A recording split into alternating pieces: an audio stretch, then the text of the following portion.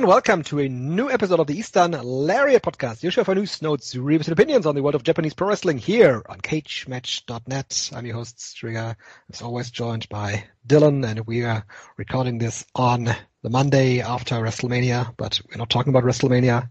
It's just a nice Monday, isn't it? Strigga, we are back.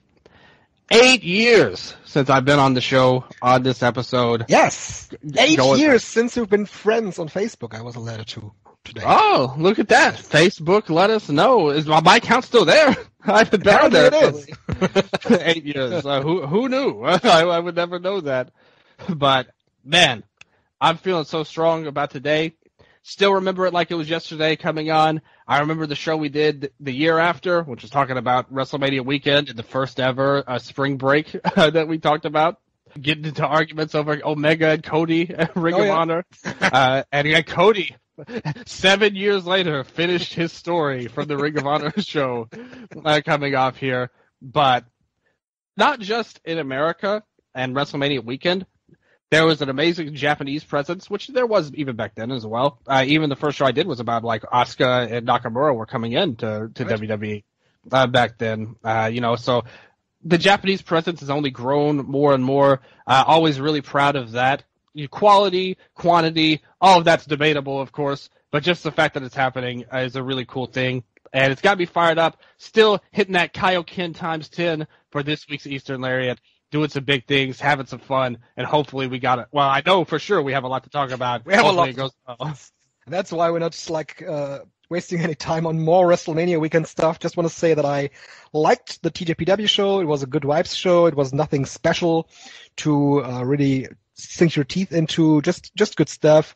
I want to say that the show the week prior to that, the TJPW show from Sumo Hall, was an even better vibes show, of course. It had the great coronation of Mio Watanabe finally winning the Prince of Princes title in a great match with Mio Yamashita, finishing out a great show, most successful show in their history. So that then led to them coming to America and also having a very successful show there. So good for TJPW this time of the year. Absolutely, and if you want to hear more extended thoughts, go to the Patreon, patreon.com/Eastern Lariat. I reviewed the show in full, the Sumo Hall show for Tokyo Joshi Pro, had my thoughts on it as well. Definitely the most successful show in their history. It cannot be disputed at this point. And it played out as I thought it would, to be honest with you. They did the right thing, no crazy swerves or anything like that. They just went with what they should have done, and it was a big moment for a lot of fans. Like you said, The stuff with America, big moment for all of the wrestlers there. I know a lot of the people that came from Japan, just on a personal level, never mind the wrestling, just had a lot of fun being in Philly. Hopefully we got some cheesesteaks for everybody up there. I'm sure. Had some fun. And had a good time for all involved. Yes, of course. Riso Endo and Suzume also winning the Princess Tag title. My main event. Yes, one half of my prediction with the two of them is now come to fruition, but now one of them has to win the International Princess title and defend it against the other one to make my prediction come true. Oh, okay. See, that's all come together. How was the Stardom show? Nothing show, to be honest with you. All of the weekend shows, to me, in my opinion, were not that good in all honesty. I thought that a lot of the wrestlers were not giving their full effort. And, you see a lot of the indie talent. It's like a far cry from where it was, even back when we were talking about it. The show we did, I would say. Just so many people have been signed. People have left. People have retired. It's just a totally different landscape. There were some all right matches and shows. But even then, like we were talking about it off the air, I thought like Shuri to me had one of the better matches, and even that match, like her versus Masha on the JCW versus the World, was like the crowd was dead because it was like 1 a.m. that was very unfortunate. Yeah. But I thought the work was good. Like Abe and Nomura put on a good match at the Bloodsport show. There was Dragon Gate wrestlers all over the place. DDT had their show. I was just gonna say, we talked about it off the air too. I thought that DDT, from the shows that I watched that weekend, the DDT show was the best one. I really liked the main event between Yuki Ueno and Mike Bailey. Made me want to see Mike Bailey once again in DDT. I miss him so much there. He was such a perfect fit for the promotion. I liked Mao and Billy Starks as well, much like I liked Endo and Andrew Everett, as well as the opening match, Chris Brooks and Lycos against Brian Keith and Shota. A really good match with showing all the different aspects of DDT on one show, so true DDT show on that weekend. Yeah, had the comedy with Shitan and Yoshihiko was there. So, yeah. See, so yeah, it was a vibe show for sure. Yes.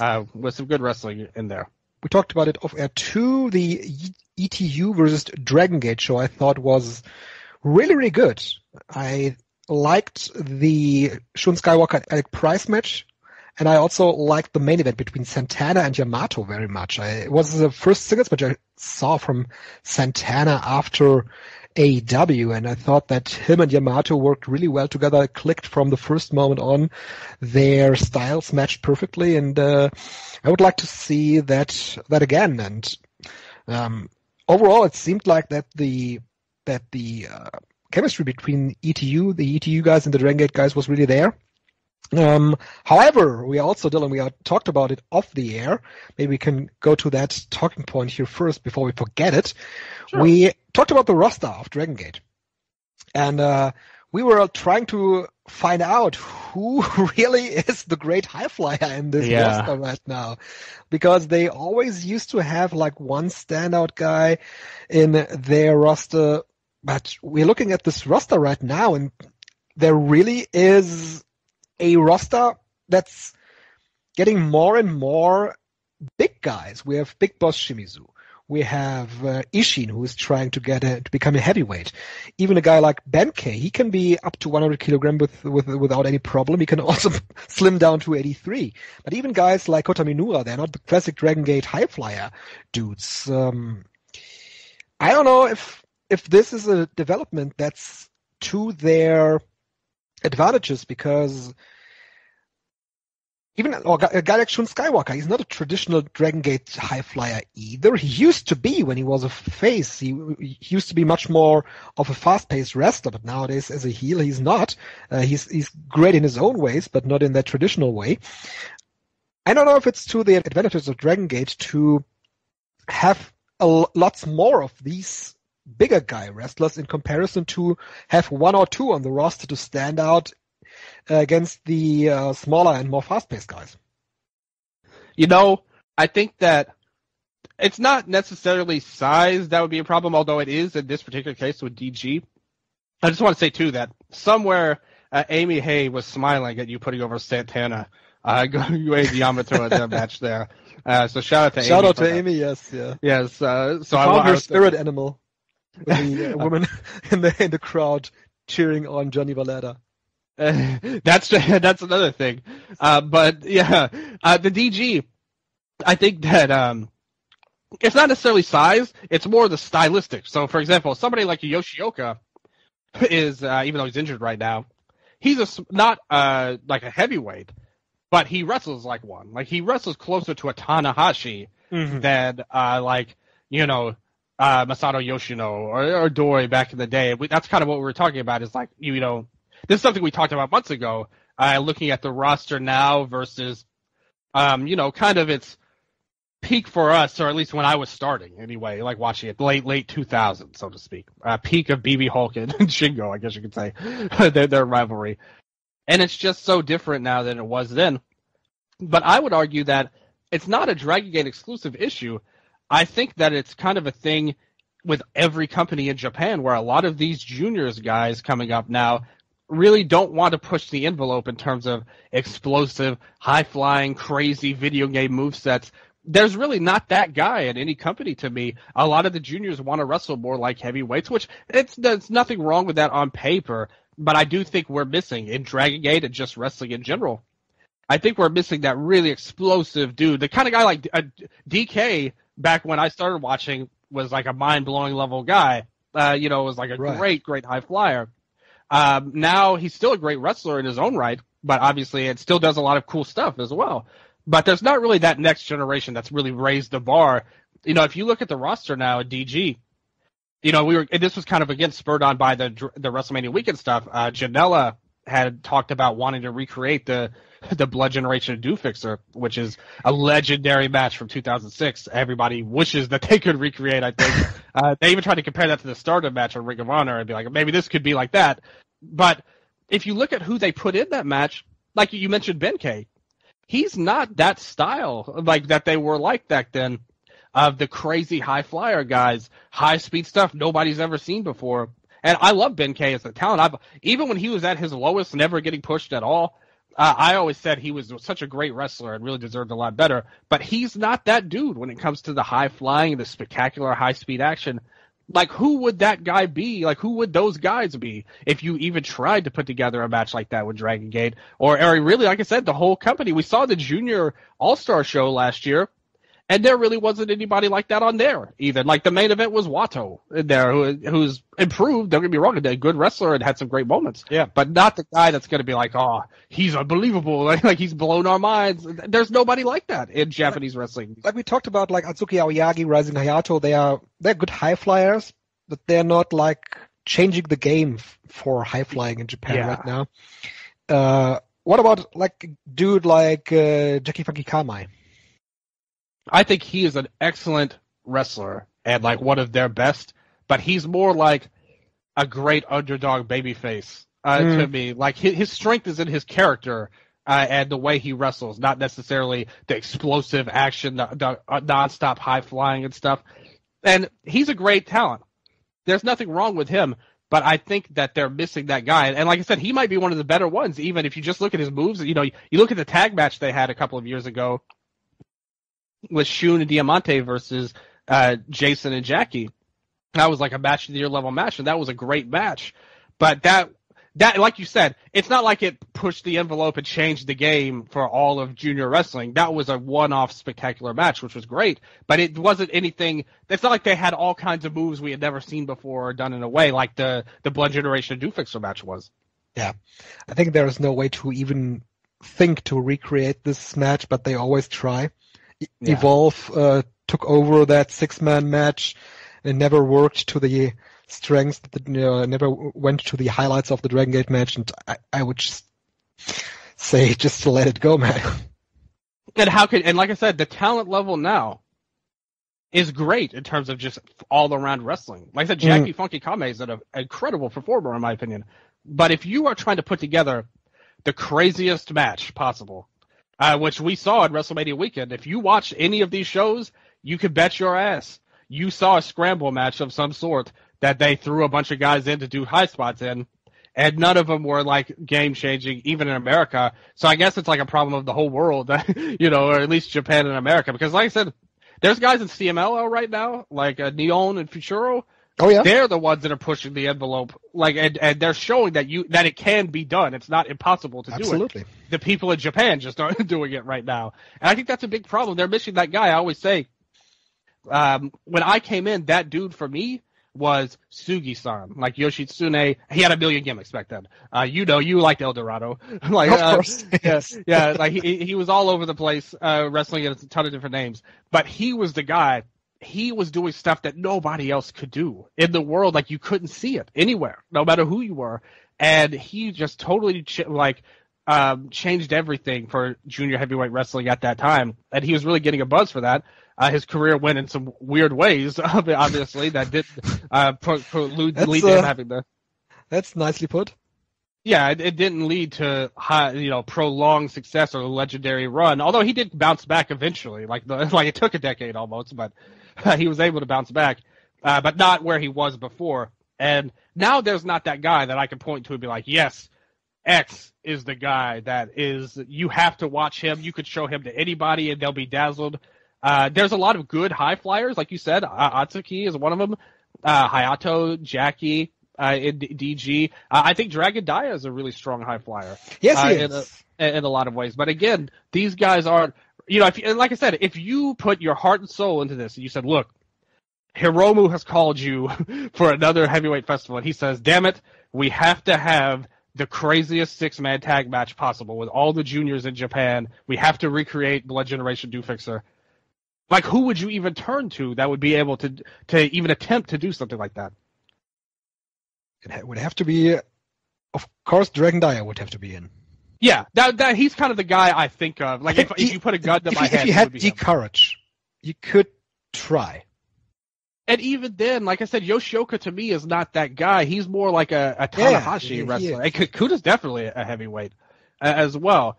You know, but you know this series of matches that D-Courage and Natural Vibes had a couple of months ago, it was really special. I think this is the best shot that they would have right now. And that's the thing. Those are great matches. Like nobody's saying DG doesn't have good workers now. Yes. Like the talent is great, but they don't have this thing that makes them special in terms of like the high speed style. They're not like those matches were not anything. You know, if you could see that style of match in a Noah. You know, like it's not like it was back then. Like I remember when Hulk and Shingo were the tag champions in Noah. They were like big splash guys, like, you know, like totally different than the Noah Juniors who were more Kenta, you know, like Kanemaru, grounded type of dudes and hard hitters and blah, blah, blah.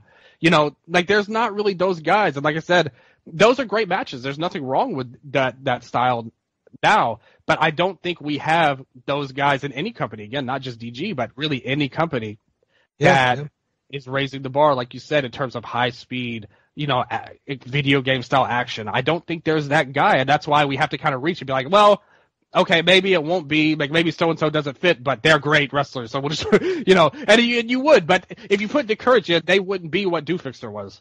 No, you know? it will always just be a victim of its own expectations, because we always think of how truly game-changing that match in 2006 was for wrestling as a whole, and that's just a big, big hurdle to overcome.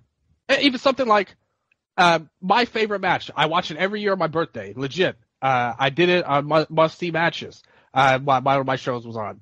Kenta Marufuji from Noah, 2006. Love it. Like, first match I ever saw from Japan. Will always love it.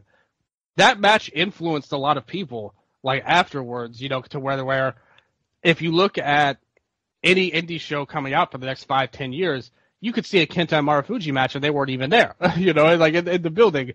But that's a style that's more, that really has survived, so to speak. There are a lot of guys who wrestle like that now, to be quite honest with you. There's not guys that just are capable of pushing the envelope the way that Dragon Gate match was overall. Whereas a Kenta and Marufuji, they were great wrestlers. Like, again, and I loved them, and I'm not saying anything negative on anybody who wants to imitate them, because they're great wrestlers and you should want to be like them. But maybe not now. You know, when that style survived and people were able to do it, you can replicate that style with a lot of different ways now. But in terms of pushing the envelope, in terms of the high speed, like the Dragon Gate guys did and how influential it was, there's nobody really like that now in Japan. I think it's kind of a sad thing, and it's a thing that it's not like it's a new problem. What you were talking about with Dragon Gate, with the heavyweights, this has been going on. It's just something that kind of it's something that's kind of happened, and we all just kind of let it happen, like under our noses. To now we're at like, the best high flyer. We're struggling. Like, you know, you're struggling to find these guys to have the epic, crazy, high speed high flyers. And I think guy like Ryoya Tanaka is really in a good way. He, to me, again, I don't consider him a high-speed wrestler. I think he's more like a T-Hawk is kind of who he reminds me of, who's a fantastic wrestler, who I love very much. And Tanaka he's more high-flying than T-Hawk is. A little bit, but I wouldn't put him up there with, like, Sugi in his prime, or DK or somebody like that in his prime. I think he's more of I like his chops a lot. I love his selling. It's amazing.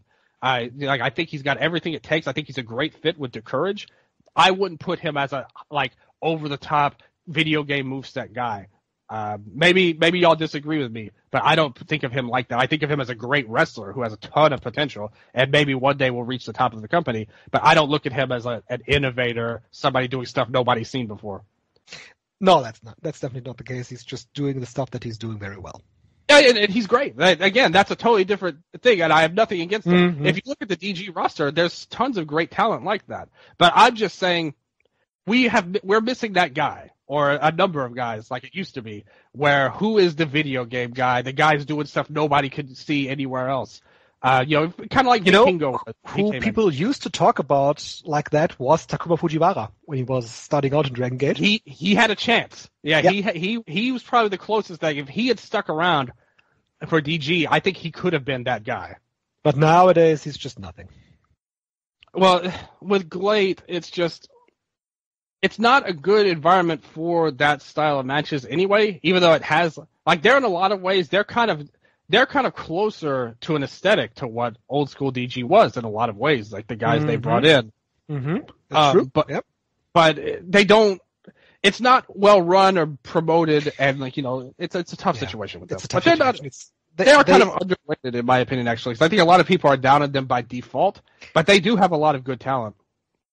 They do, but there is a lot of moving parts with them that they should have stuck with Dragon Gate to just let it play out and work on their talent level instead of just touring around for the sake of doing that. And plus, they fell in the same trap that we were talking about with DG, where they have so many different styles now, and nothing is focused on. Like, they've got the shoot style type of deal, but it's not really focused on. They tried to mess around with the women's division a little bit. It didn't really go anywhere. Yeah. Now they are big into booking Mexican wrestlers. Yeah, and again, I have no problem with that. A lot of these people they're booking are talented. Sure. It's just the promotion doesn't really have an identity. We kind of talked about that when they did their Sumo Hall show last year. But they've got good wrestlers for sure. I thought that their match they had, you were talking about the no ropes match that they had. It was really good. And those guys are both talented. Takanori Ito was his best match that I've seen from him. Yeah, I agree. Against So Daimonji, also a very good guy. Oh yeah, Daimonji's so great performer for Big Japan. I like seeing him anywhere he gets a chance. Yeah. So like these two really good. Hayato Tamura as the champion. I think they're doing all right when it comes to the top of the company, but there is so many moving parts. Just like I said, in the mid card and in the undercards, they're bringing in so many guys in and out. And most of the time, these Mexican wrestlers, they are part of Black Generation International a lot, but sometimes they're just brought in to be there. Yeah, I mean, look at this match they had on this show here. Hartley, Kaito Ishida, a DG guy, Kotaro Suzuki, a legendary Noah guy at his time. They took on Jun Tansho, who wrestled one guy. Good wrestler. We respect him a lot. I think we both agree that he's good. He's good. Yu Izuka, love his shoot style stuff. They never really capitalized on him as much as they could have, in my opinion. And Michiko as a team, who is, leading the Joshi faction that they had. Diamond Eagles. She's still announced as Diamond Egoist, even though there is nobody of Diamond Egoist left. They're all gone, yeah. Yes. Yeah, Risa, Janai Kai, they're all gone. So, that doesn't make any sense. Like I said, that's a good example of a match where they just throw everything together. No. Yeah. But, that kind of drifted away from our point. But, Glade, we don't talk about them a lot, but it's because they don't do a lot to get attention, unfortunately. I actually like this show. If you want to, the show was good, and they're good. They're a good, easy company to watch. If you want, like, just sit back, their shows are usually pretty short, all within 2 hours almost. Hook it up on YouTube. Almost 3 hours because the main event was so long with 30 minutes almost. But that's a rare exception actually. But this definitely is a good example of what great is all about. This complete show here from April 4. Yeah, and then like I said, you look it up and down the card. Every match has some good people in it. Hayato was in the opening match. Tamura, he's the champion, but whatever. Opening match on the show, fine. Onitsuka, love him, really good wrestler. Kodama's done some good things. Kawakami, Kamino. He showed out pretty good too for an indie guy. Like, has really taken advantage of his bookings. Yep, he's a guy from Basara, mostly working his own promotion, Basara, but also getting work elsewhere. Here in Great, for example, he had a brief feud with T-Hawk a couple of months ago as well. I don't think they did the title match. Oh, they did. Remember they threw the towel in? Yes. Yeah, it was a bad ending. But a good match up until that. But like Soma Watanabe could have been a star for them. They did some goofy stuff with him in MMA. Another high-flying guy that never really went to all the levels that he could have been. Yeah, and that's the thing. Like, when he came in, when he was Pegaso in Wrestle 1, he looked like he could be a high-flying guy. In Glate, he's had such an up and down run, it's hard to even describe, to be honest. But he's always struggled very hard where to fit him in. Yeah, and he's a guy that I thought had a lot of upside, and I thought his match against T-Hawk last year for the title was great. Mm-hmm. He did a really good job. But great talent. Izuchi, great talent, nice shoot style guy. Tanaka, legend. Lindemann in the next match, we love him. I actually like his motivation seems to have gone down the last year. So actually, What do you think about the debuting guy, Go Miyake? I thought he looked pretty good against Lindemann. Mm-hmm. Yeah, he had some issues moving around the ring still. It looked really wooden, what he did. But still, I thought he brought good energy. Yeah, I think you've got stuff to work with him. And I kind of, I never want to judge these guys so early. Same in the next match where they had the guy with Ishikawa. Riki Aitaka. Aitaka, yeah. Yeah, like I said, it's too early to judge him, but it seems like it's nice that they're getting new guys in. I will say that. But yeah, like look at the talent up and down. We've named a bunch of guys. They're all good. Yamamura was in there with T-Hawk in that match. And yeah, like there's a lot of talent on the roster. Yes. They just don't use them that well. And none of these guys are definitely next generation high flyers. Nope. That's definitely true. Let's focus our attention then on New Japan Pro Wrestling, Dylan, because you just said it. You talked about the next generation, and that's a big talking point in this company. Obviously, we had Sakura Genesis from Sumo Hall, and I looked at the last Sumo Hall attendances for New Japan Pro Wrestling. 1 year ago, for Sakura Genesis in April, where Sanada beat Okada for the title, they had 6,510 people in attendance. The two G1 shows in August did 6,579 and 8,283, of course, with Okada and Naito in the main event. The Destruction show in October did a devastating 5,002 people for Sanada and Evil. And this time they had 6,632 in attendance. Would you say that's it's a success? Well, it's better than the October show. It's a bit better than last year's show as well. Actually, in general, their run the last couple of months has been pretty all right for their big shows. Like the Naito and Sanada show they did in February did a nice number. Yep. The final did pretty good. And yeah, so... New Japan Cup final did much better than I thought it would. Yeah, and that's the thing. Like for all the talk, I mean, there's a lot of negative that I'm going to say coming forward, and that we have said about the roster and everything else. I think with Naito as champion, that really elevates your floor as a company. Like right. we saw where things could go if Sanada and Evil are in the main event in October. You're not getting that with Naito, I think, no matter who he would wrestle. Like even if he wrestled one of those two, I think you have a really solid floor, and that's why he's so valuable, again, as champion. Like I don't know if there's anybody else on this roster that you could count on for that level of sustained success. And even if he's not in the main event, just him being constantly at the top of the card, constantly in the shadows, even if you go with a different route like the New Japan Cup final, he wasn't in that, obviously, but it turned out really good overall. So I think he really means a lot to the company and to the fans especially, which is why they're so reliant on him. And even in last year, ultimately, Sanada's reign might as well have been an extension of an LIJ story, like more or less, that kind of led into Naito's title win. That's why they why they rely on him and by extension his faction so much, which they did again with an interfactional match on this show. So yeah, very nice number, but not surprising with Naito. If you look at it, despite the negative feelings on the company the last couple of months, their big shows have actually done pretty good, and they're bouncing back a little bit. But I do think a lot of that is reliant on Naito constantly being in the spotlight. Yes, Naito in the spotlight. It's also the thing that we had in the main event here. And I'm just looking at the cage match ratings, and it's very interesting. When the match was first entered into the database, and the first rating was a 10, but then it had ratings between 3 and 9 and 10. There are lots of 4.0 ratings, 5. And now it's gone up to a current total rating of 7.68. Of course, I'm talking about the Naito and Yota Tsuji match. A match that I thought was very long, and very long for the idea of Yota Tsuji and his strengths usually being that he's very explosive in his matches. And I don't think that this style of a match really fits Yota Tsuji well. It's the style of match that they do in New Japan main events. And we've seen it with Okada that usually the main events had 10 to 15 minute stretches that were all right, but okay, nothing is happening within these 15 minutes.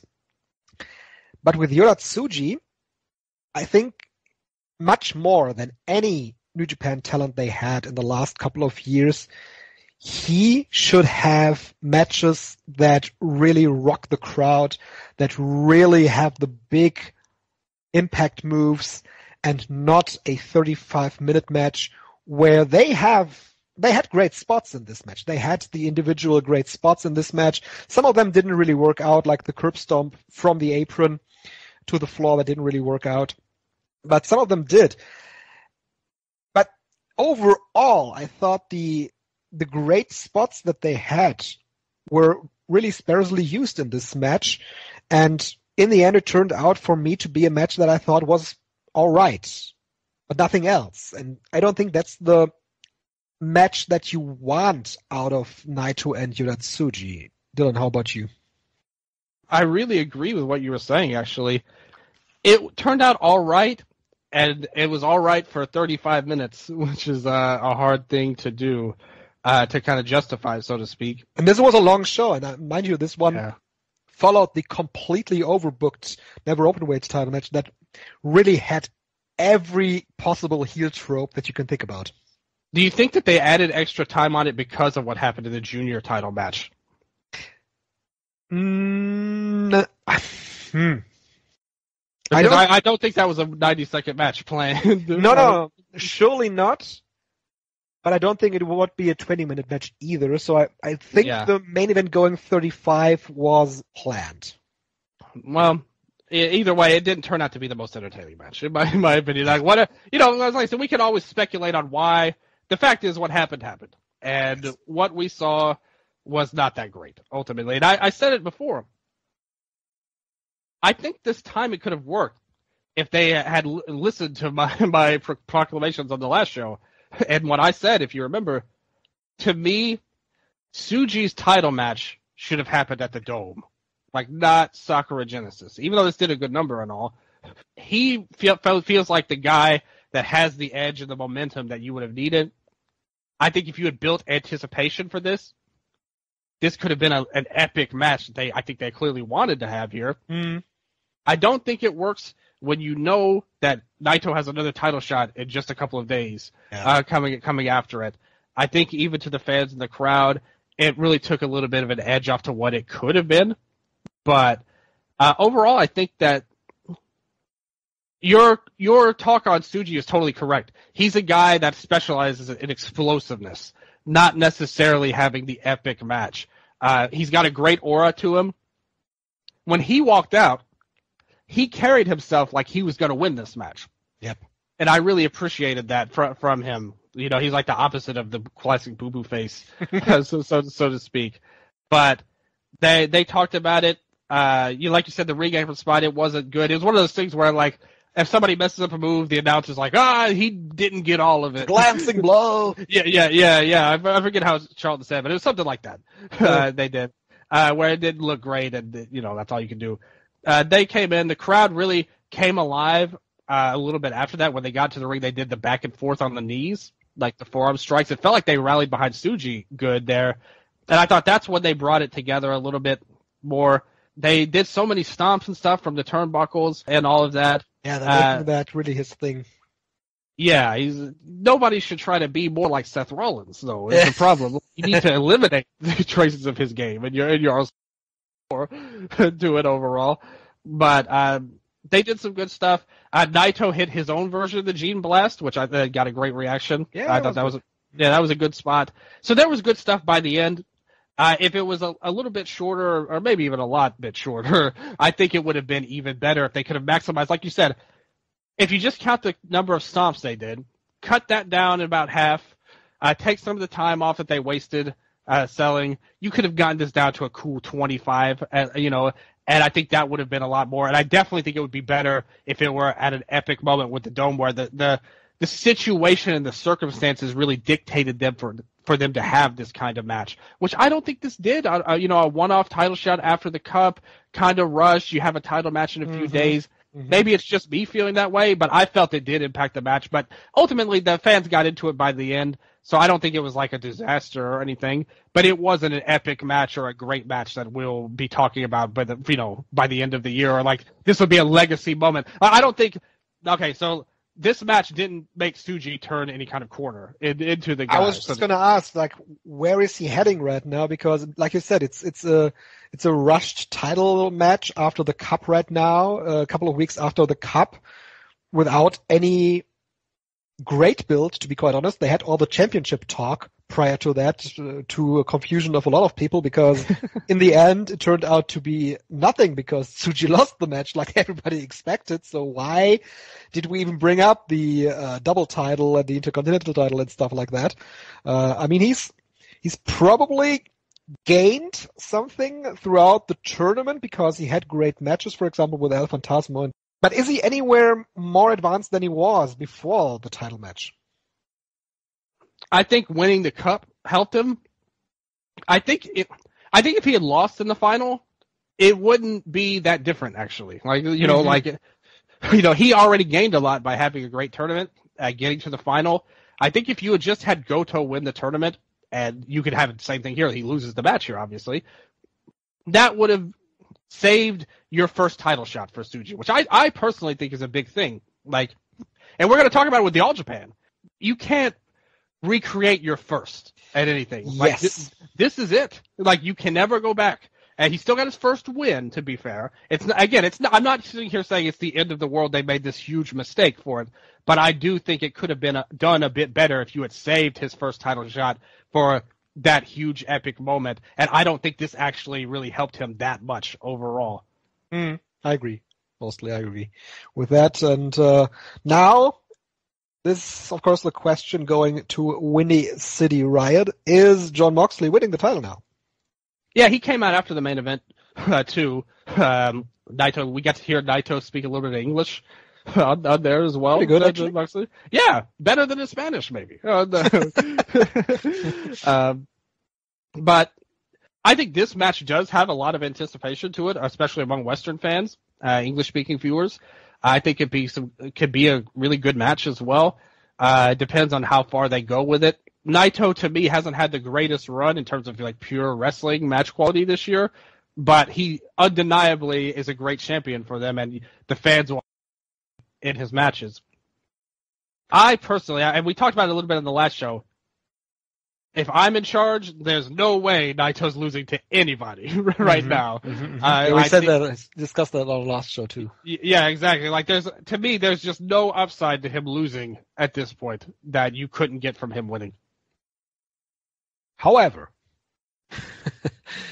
it's a guy from AEW that they have him against. That is true.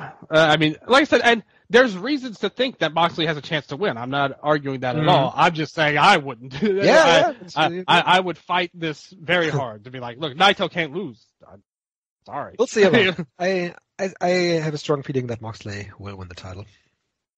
Yeah, and I wouldn't surprise me to what. Well, you could build something to Forbidden Door, I guess, if you want there.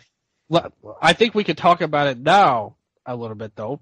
Bringing him up. This is kind of jumping ahead a little bit, but I think it's relevant to this. Because a lot of people thought that he would show up here. Considering what happened with Nakajima, do you think he could be on the radar for New Japan? Did you actually think he would show up here? I didn't, but other people told me. Oh, they thought he would. No, I never actually thought about that he would show up here. Do you? So Nakajima being on the radar for New Japan Pro Wrestling, I can see that because the way that he left All Japan now seemed, of course, rather rushed. Do they want? And that was kind of I think that's why a lot of people thought he would show up here because why did he need to do what he did so soon? Being rushed and needed here in this circumstance. So it made sense when you think about it, actually. It just didn't happen. But usually the April show is a show where they debut new guys. like I said, when we discussed Nakajima first leaving Pro Wrestling Noah, I do think that New Japan is a viable opportunity for him. And I think we also brought up the point last time, but is all the Inoki stuff, is that something that holds them back to bringing Nakajima in? Yeah. I could totally see that throwing a wrench into things. I mean, his All Japan Triple Crown run was if you look at just the matches, it was a good run. And he beat a lot of that talent. But if you're New Japan Pro Wrestling, Dylan, yeah, is Katsuhiko Nakajima, after his All Japan run, suddenly someone that you think, yes, we need this guy right now? I think they absolutely need someone. That is correct. Like I said, there's no stars on this roster. Ultimately, outside of Naito, and I think that he will 100% end up in New Japan eventually. Do you think the perception of him has changed, or is it the same that New Japan probably had half a year ago? If anything, he might be viewed as more of a head case. If all of this is, do we want him in the locker room? That's my question. Yes. Yeah, I could totally see that, and I will talk about that when we get to All Japan. But ultimately, I just think they need. That's part of the reason why I think that Moxley is winning the title, because it gives them some months to figure out what they want to do with the title. They will, of course, if Moxley wins the title, they will, of course, go back to Naito, but they have a couple of months before Naito gets the title back. Then there's the G1 maybe coming, and after that they're going to have one more title match, and that brings them a lot of time to at least try to build up someone from within. Would Moxley defend the title at Dontaku? I think he would have to. Yeah, because then you take out the title. Naito. I think the Dontaku match that would make sense would be Moxley and Finlay. Yeah, I can see that. If Tanahashi is back, they could also do Tanahashi and MF on the show. You never count out Tanahashi at this point for being there. And like you said, that's another thing. Talking about this match with Tsuji. It's very possible Finlay was going to be that guy. If he wasn't out of the tournament. Yeah, very possible. So it may have been against their original plans in the first place, and this is kind of their best call-up. And that again raises the question why they didn't go with Hiroki Goto, because this was a title match that everybody knew the challenger wasn't winning. And as far as Finlay, if they do that, he feels so cold right now. I mean, even on this show, he didn't even win his match. And that's so wild that he feels cold after that incredible cage match in February. I know. I told you guys after. I remember when he lost to Nemeth. I hated that. Out of all of it, that was really bad. And the tournament, whatever they were trying to have him lose up and fail ahead. Yeah, they was not able to complete. Telling the story that the cage match hurt him so much that in the end he lost to Nick Nemeth. It's not convincing anymore. So he can't beat Bushi now? He can't beat Bushi match? No. Yeah, that's the thing. I think they wanted him to fail up, but the problem is he didn't get to go up because of the injury. So now he just failed, and it's too late. You can't go back, which they've done multiple times. Even in October, remember he lost the Never title to Tonga. And then they tried to have him fail up and get this new title, only to immediately fail again. So it was really bad booking, from a narrative perspective. Whatever you think of Finlay, that's just very poor narrative storytelling from Gato to keep doing that back and forth. And now, just like they have done so many times, they're once again caught with their pants down. They cannot put the toothpaste back in the tube. Finlay's where he's at. And there's no real getting around it. Their only hope for him is that the rest of the roster is so poor that he has a chance. If it were any kind of good company at the moment, he would be gone. There's all these rumors flying around about Hinari. He posted a thing on Twitter today saying goodbye Japan. We'll see what happens with him. The cage match could have been so much more. If I was Hinari, I would be out too. Oh, absolutely. Yeah, absolutely. I totally have no problem with it. The company's in a really rough place, which kind of plays into my Nakajima point. To me, they just need something at the moment, and to me, he is the best reasonable option for them.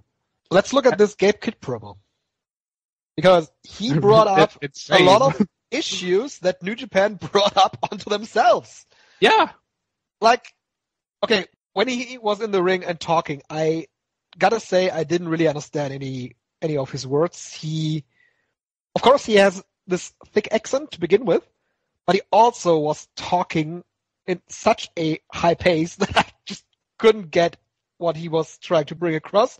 I heard some names and I heard some words, like he said he was going to stab Tanahashi again, which was a great line. Loved it. But he said, part of the promo was, Nick Nemeth and Matt Riddle turn up and we all start wrestling like we're trying to get on main event or superstars. Does the squiggle of the side of this ring say level up? They send Jungle Bitch as a punishment. This is New Japan Pro Wrestling. Tanahashi might as well walk into Tony Khan's office, pull his trousers down and say, do your worst. It's a fucking embarrassment. And then he spat on the lion mark, which brought a reaction from the crowd. But everything before that did not, because nobody understood a word he was saying.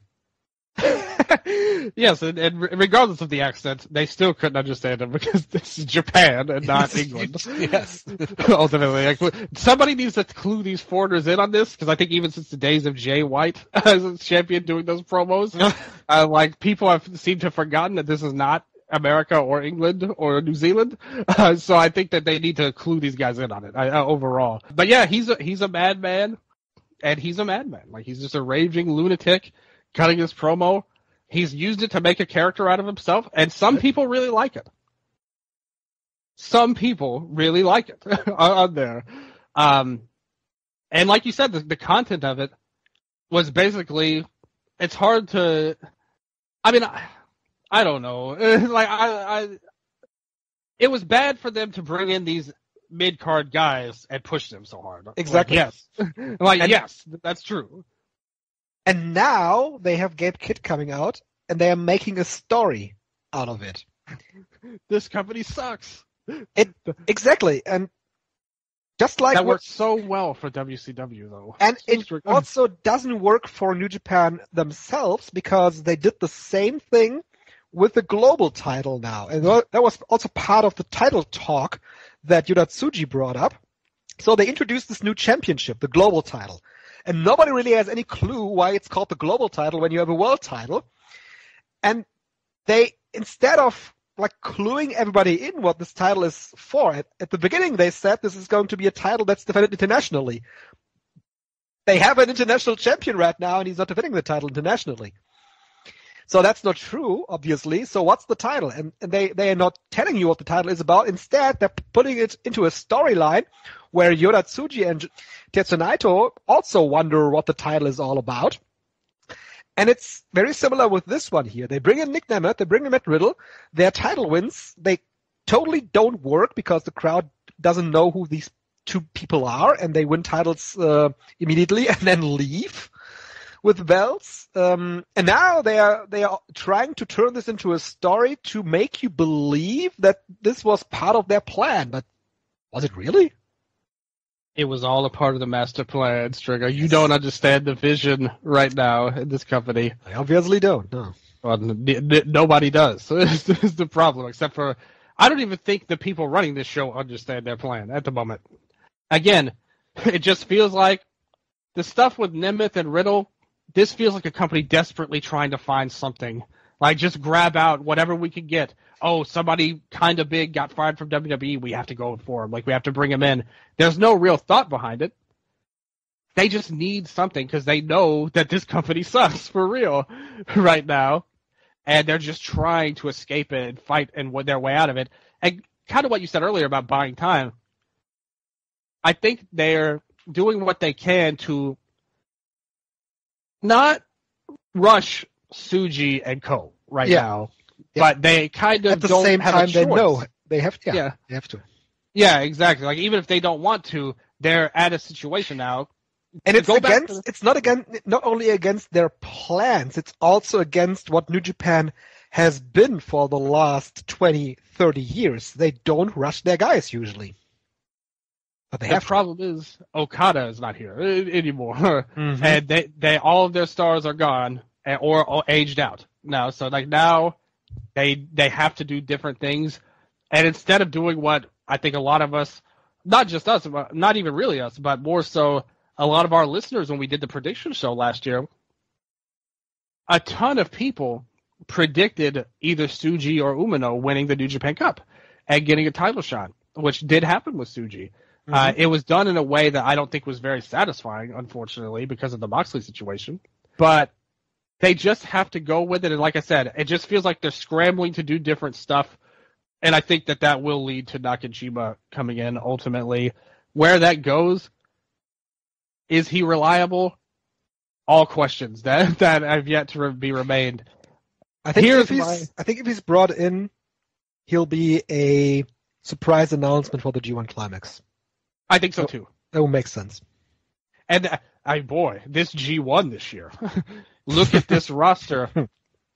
This is going to be rough, people. Like this tournament this year. They need people. It's not a question of do they want. They need. Like they need to take risk.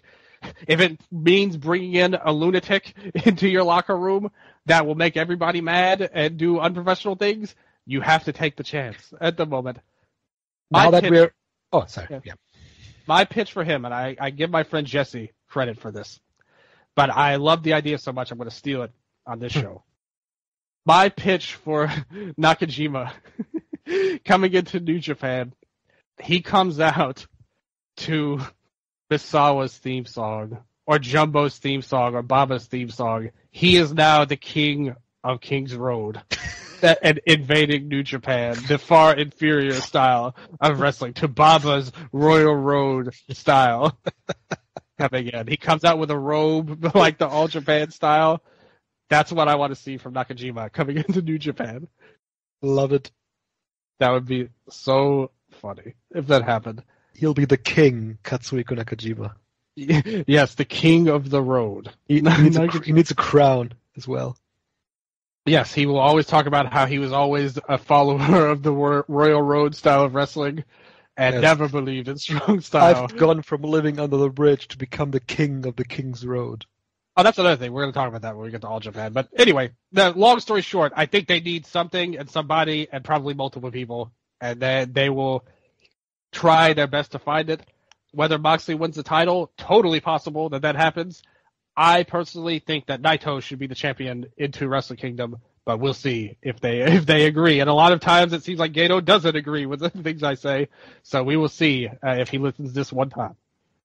Now that we briefly touched on the G1 Climax, let's talk about this other tournament that they announced wrestlers for.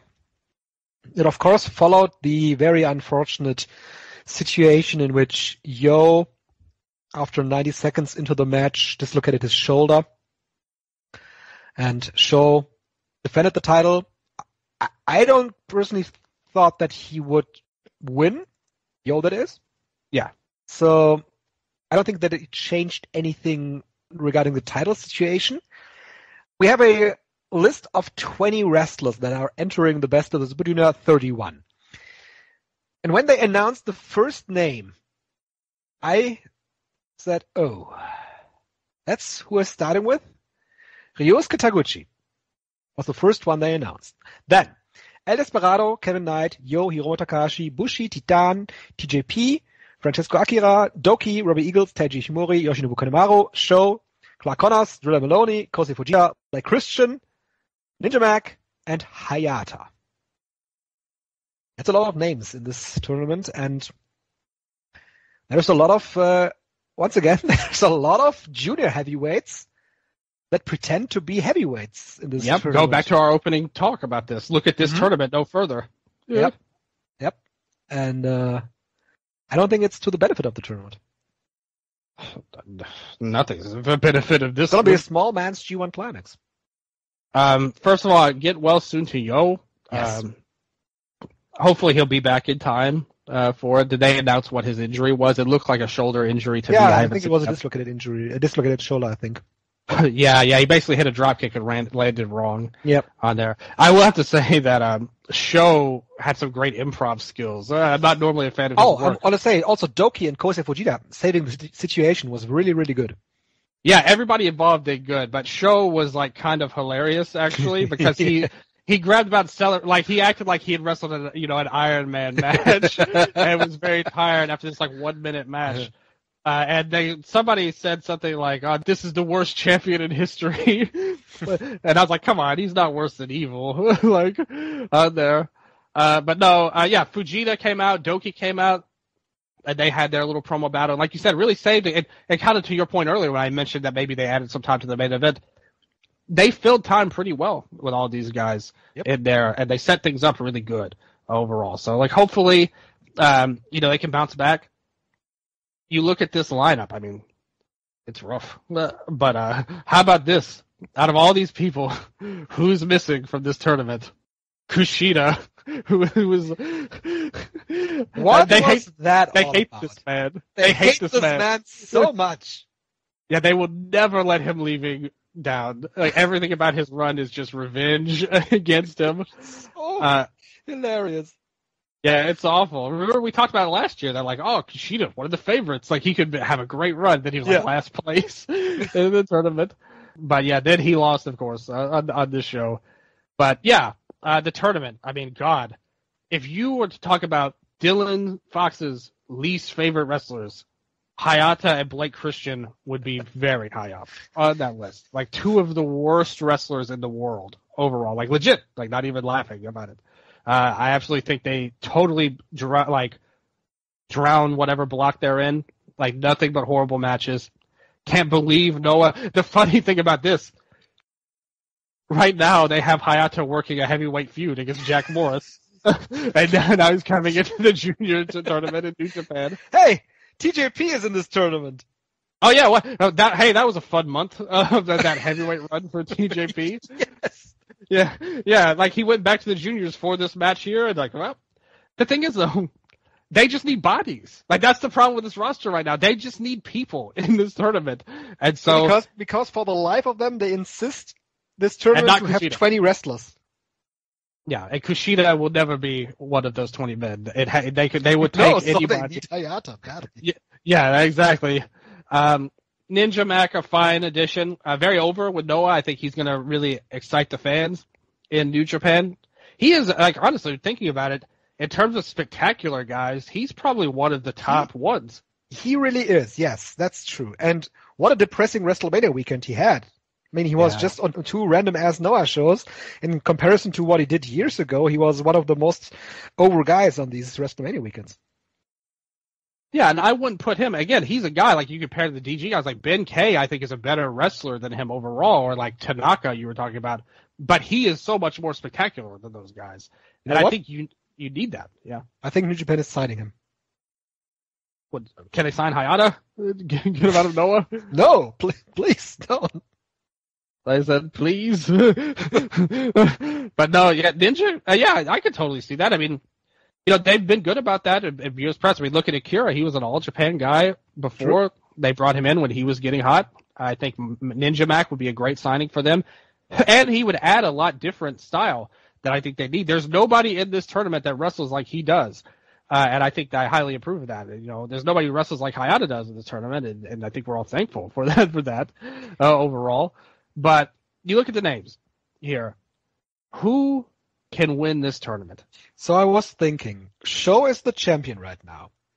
And with Evil losing the Never title and Gabe Kidd coming in, they are kind of transitioning away from House of Torture versus LIJ. So I would rule out Hiromu Takahashi this time. He's the one who stood out to me most when I looked at this lineup. I mean, sure, yes. With the Gabe Kidd thing, I can see them putting some steam behind the War Dogs, but I don't see either Drilla Maloney or Clark Connors winning this tournament. They are in because they are junior tag champs. So I'm just ruling out some guys. Taguchi, of course, is not winning either. Kevin Knight. Yo is still in. Let's see if he makes it.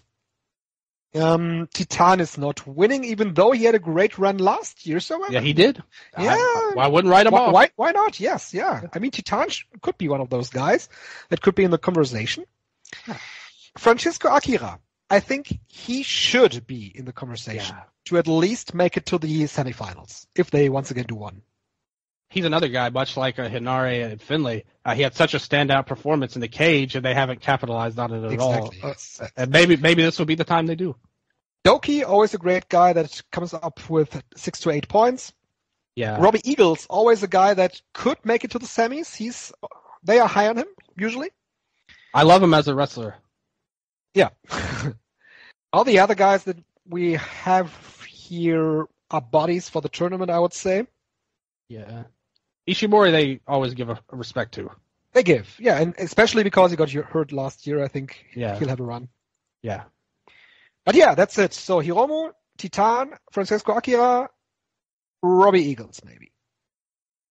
Yeah, I'll have to see the blocks before I make a full prediction. True. That's true. Do you think? I would love to see Akira win the thing in the end. My fear is that they're going to do something with this Universal Japan deal and give Hayato the win here. That's my greatest fear because he's so protected in Noah. By far their most protected guy. That's true. Would they willingly give this person who they put years and years and years of just torturing me with and always putting over, would they really have him come again to have 3 to 4 wins in a tournament? The counterpoint to that is, how is New Japan Pro Wrestling using other Noah guys in other tournaments, in other situations? They never give Noah respect. Well, the only other one's Kaito, and they don't care about him. That's true. They care about Hayata. It's a great point, actually. Yeah. Yeah. Sure they could. If they're just saying, all right. Until to the point that they actually push a Noah wrestler in New Japan Pro Wrestling, I will not believe that they do.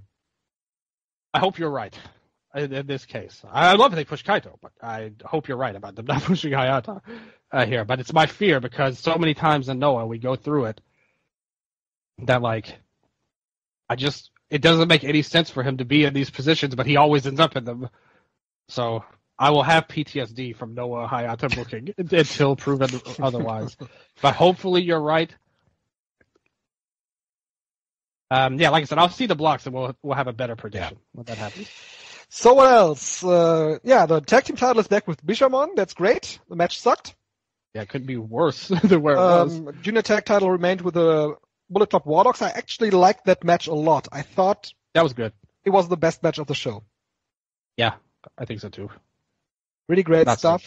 Couple of minutes in, it took a little while to get going, but after 6 to 8 minutes, it really picked up steam, and Kevin Knight was a great guy to help the others out here in terms of spectacular moves. So that worked out. Akira too. I thought if you noticed, I thought that Knight and Kushida had a great chemistry with each other. I thought they were kind of like the keys of the match. They did a lot of Motor City Machine Gun spots too. And they also did the arm lock, the hoverboard lock. Yeah. Yeah, it was good. Yeah, it was a really good match, that match. And obviously everyone knows Catch 2 is a great team. That really got the best out of the War Dogs as well, being the big guys against these guys. It really worked out well, and that was a good match.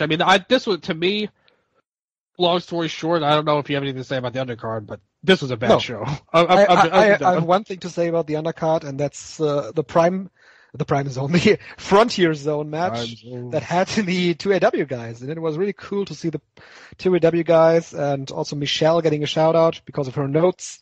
Yeah. On the 2AW guys, we had Ayado Yoshida, Chicharito Shoki, and Takuro Nikki in to face Tomohiro Ishii, Toru Yano, and Oleg Bolton. And it was interesting, I thought, that after the show, backstage, Ayado Yoshida, who had been in New Japan before, said something along the lines to his own fault, he dropped out from his first New Japan run, and now he challenged Tomohiro Ishii. And I also noticed that he once again got proper ring gear and seems motivated. So I wouldn't mind seeing him again in New Japan. He's always had the potential. He went through that weird, like you said, like now that he's got the gear back, I think that's a big upgrade for him. He had that weird run that he's been on lately. Yeah, he used to be a heel for some time in 2AW2. I think that's over as well. But yeah, love him. I would love to see him and Ishii. Please give us this. Where we need that. Yoshida, if he could come in, I think he would be a great guy to have. It depends on what is the ultimate end game of these Frontier Zone match? Are they recruiting people or just giving people So far, there's never been an end game to any of these matches. Yeah, exactly. But at least you gave us a little hint of something with Ishii here, which is more sometimes than they'll bring in the local guys. Sometimes they'll bring in random guys. It's a mix. These three if this ends with them just having this match, that's a total win for them to perform in Sumo Hall for these guys. So good stuff there. Instead of performing in front of 60 fans, they perform in front of 6,000. Yes. So yes, definitely a big upgrade for them. Also want to shout out Charlton did another good job here. Walker wasn't here for this show, but him and Cobb as well. Oh, great chemistry. Yeah, great commentary team with Cobb as well. Shout out to Walker. But you were replaced by a great guy, Cobb, for this show. Like they found a great fill-in. Yeah, Walker, you need to up your game now. Hey, I like Walker a lot. I think he's done a great job in the first few months that he has for sure. Yeah, I really like his game. Him and Charlton have good chemistry as well. But Cobb was very good here. He had multiple good comments there. Yeah, even in that fun color guy. Even in that lame tag match, Charlton said something like, "Man, Kenta's kicks, they look like they hurt." And Cobb was like, you finally noticed that, huh? It was really good. Cobb, really good stuff. Really underrated guy, actually, in New Japan in general. I think he's a guy they could actually do a lot more with if they wanted, but what do I know? So they announced the full card for Windy City Riot. Of course, Naito and Moxley for the World Heavyweight Championship. Then there is a match between Tomohiro Ishii and Nick Nemeth. That is not a title match for whatever reason.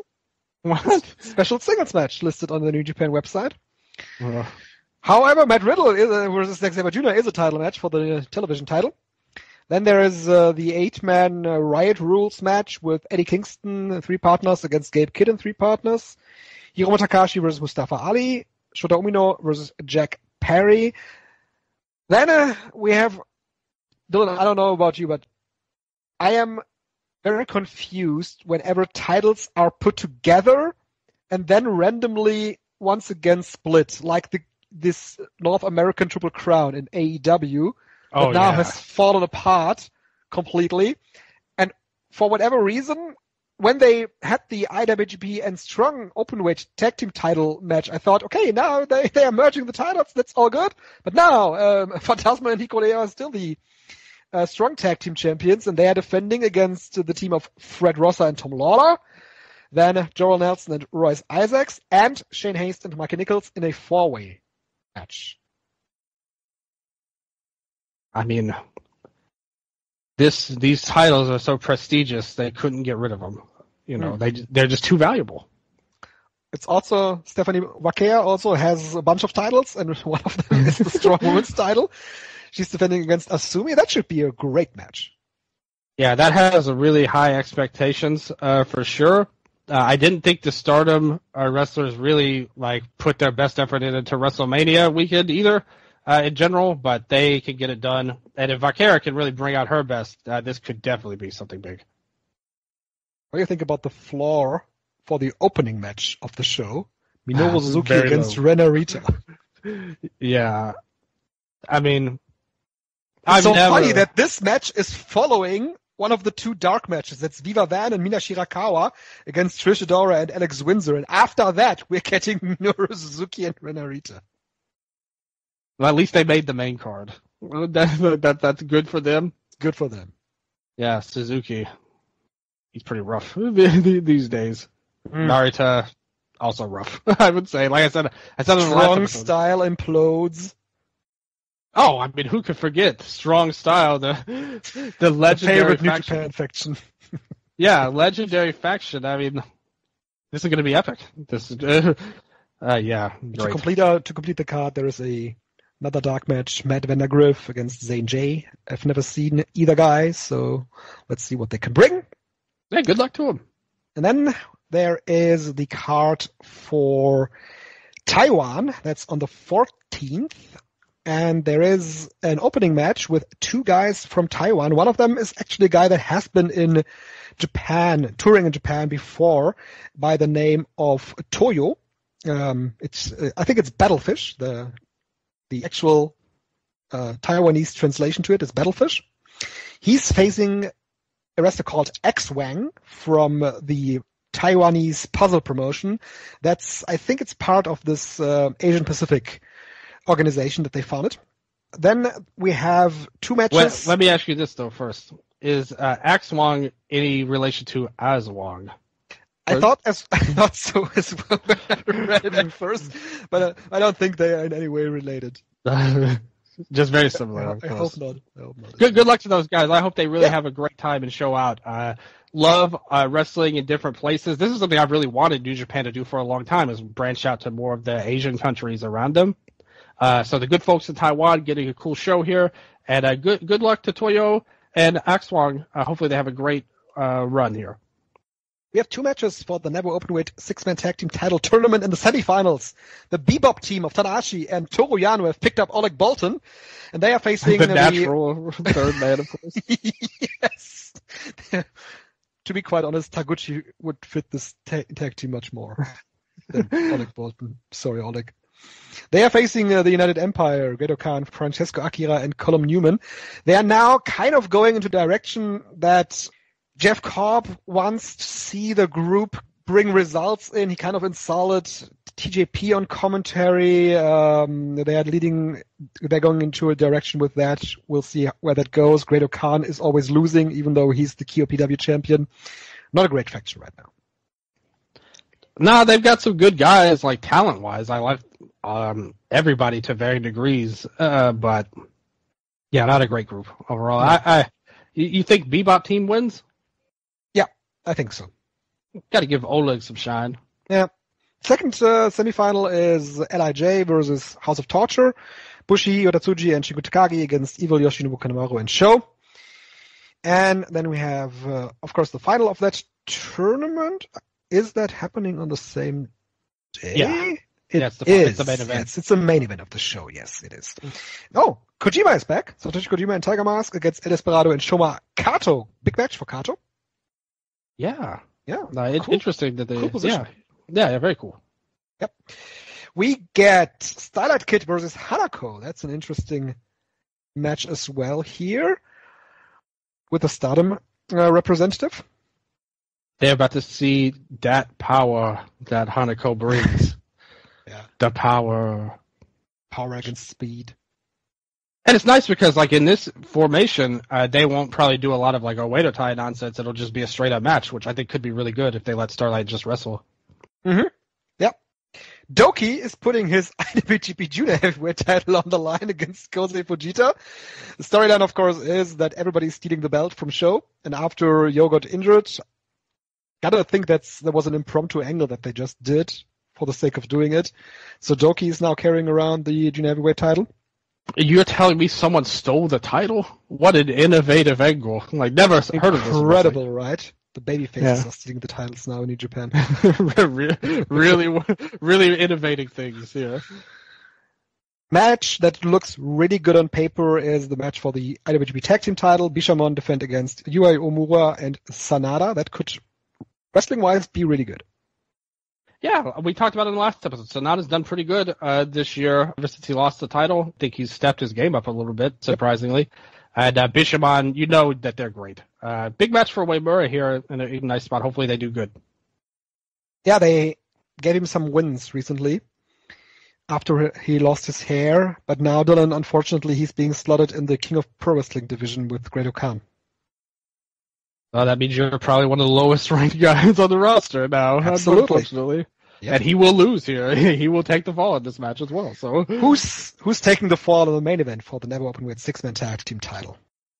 I honestly think this could go any of the four teams could win this. Like, realistically, if you look at it, it's not... And I rule out the United Empire. Yeah, I mean, they've kind of given them a little bit of a story if they want to pay it off right away here and do something with them, but there's no evidence that they would do that. That's true. On the other side of the bracket, it comes down to the question if LIJ versus House of Torture really is over or not. Will it ever end? Will it ever? I guess I honestly could totally see House of Torture winning this. Why not? I think whoever wins this match is going to beat whoever wins the other match. Like the semifinal, like it'll either be LIJ or House of Torture. They get the belts to me. You know what? House of Torture might be the perfect fit for these championships. It's a shame because they spent all this time like trying to make them something with Okada and Tanahashi and Ishii like having a good run, but now it's kind of like just back where it was. It's just who else do we have? That's basically this tournament. I wouldn't rule out LIJ, but I could see House of Torture getting it as well. Yeah, so that is New Japan Pro Wrestling for now. We also already touched on All Japan Pro Wrestling and the question of Katsuhiko Nakajima, Dylan. Do you really think that we've seen the last of Nakajima in All Japan? So there was a lot of talk about this main event that he had. Mm-hmm. Was this all a plan? Did he just shoot, like go into business for himself, and everything just fell apart for some reason? And my answer to these questions is, who cares? it sucked. Like no matter what the reason it was, this was awful. Like I hated the way he left. The match, everything about it. I thought it was like totally damaging to everything. I hated how he left, and hopefully he's gone. Like I think if this is what we get from him, I don't think he should be here anymore. They spent a whole week in Tokyo Sports writing articles about how much the match sucked, how much Nakajima in All Japan sucked. They had this article where they had Hideki Suzuki comment about the title match because they didn't get any comments from Nakajima because he left the building apparently before going to the comments section backstage. They had Rei Saito comment on the title change, and he said something along the lines of like, okay, yeah, I mean, Anzai, he beat him with a German suplex, so that means he's better.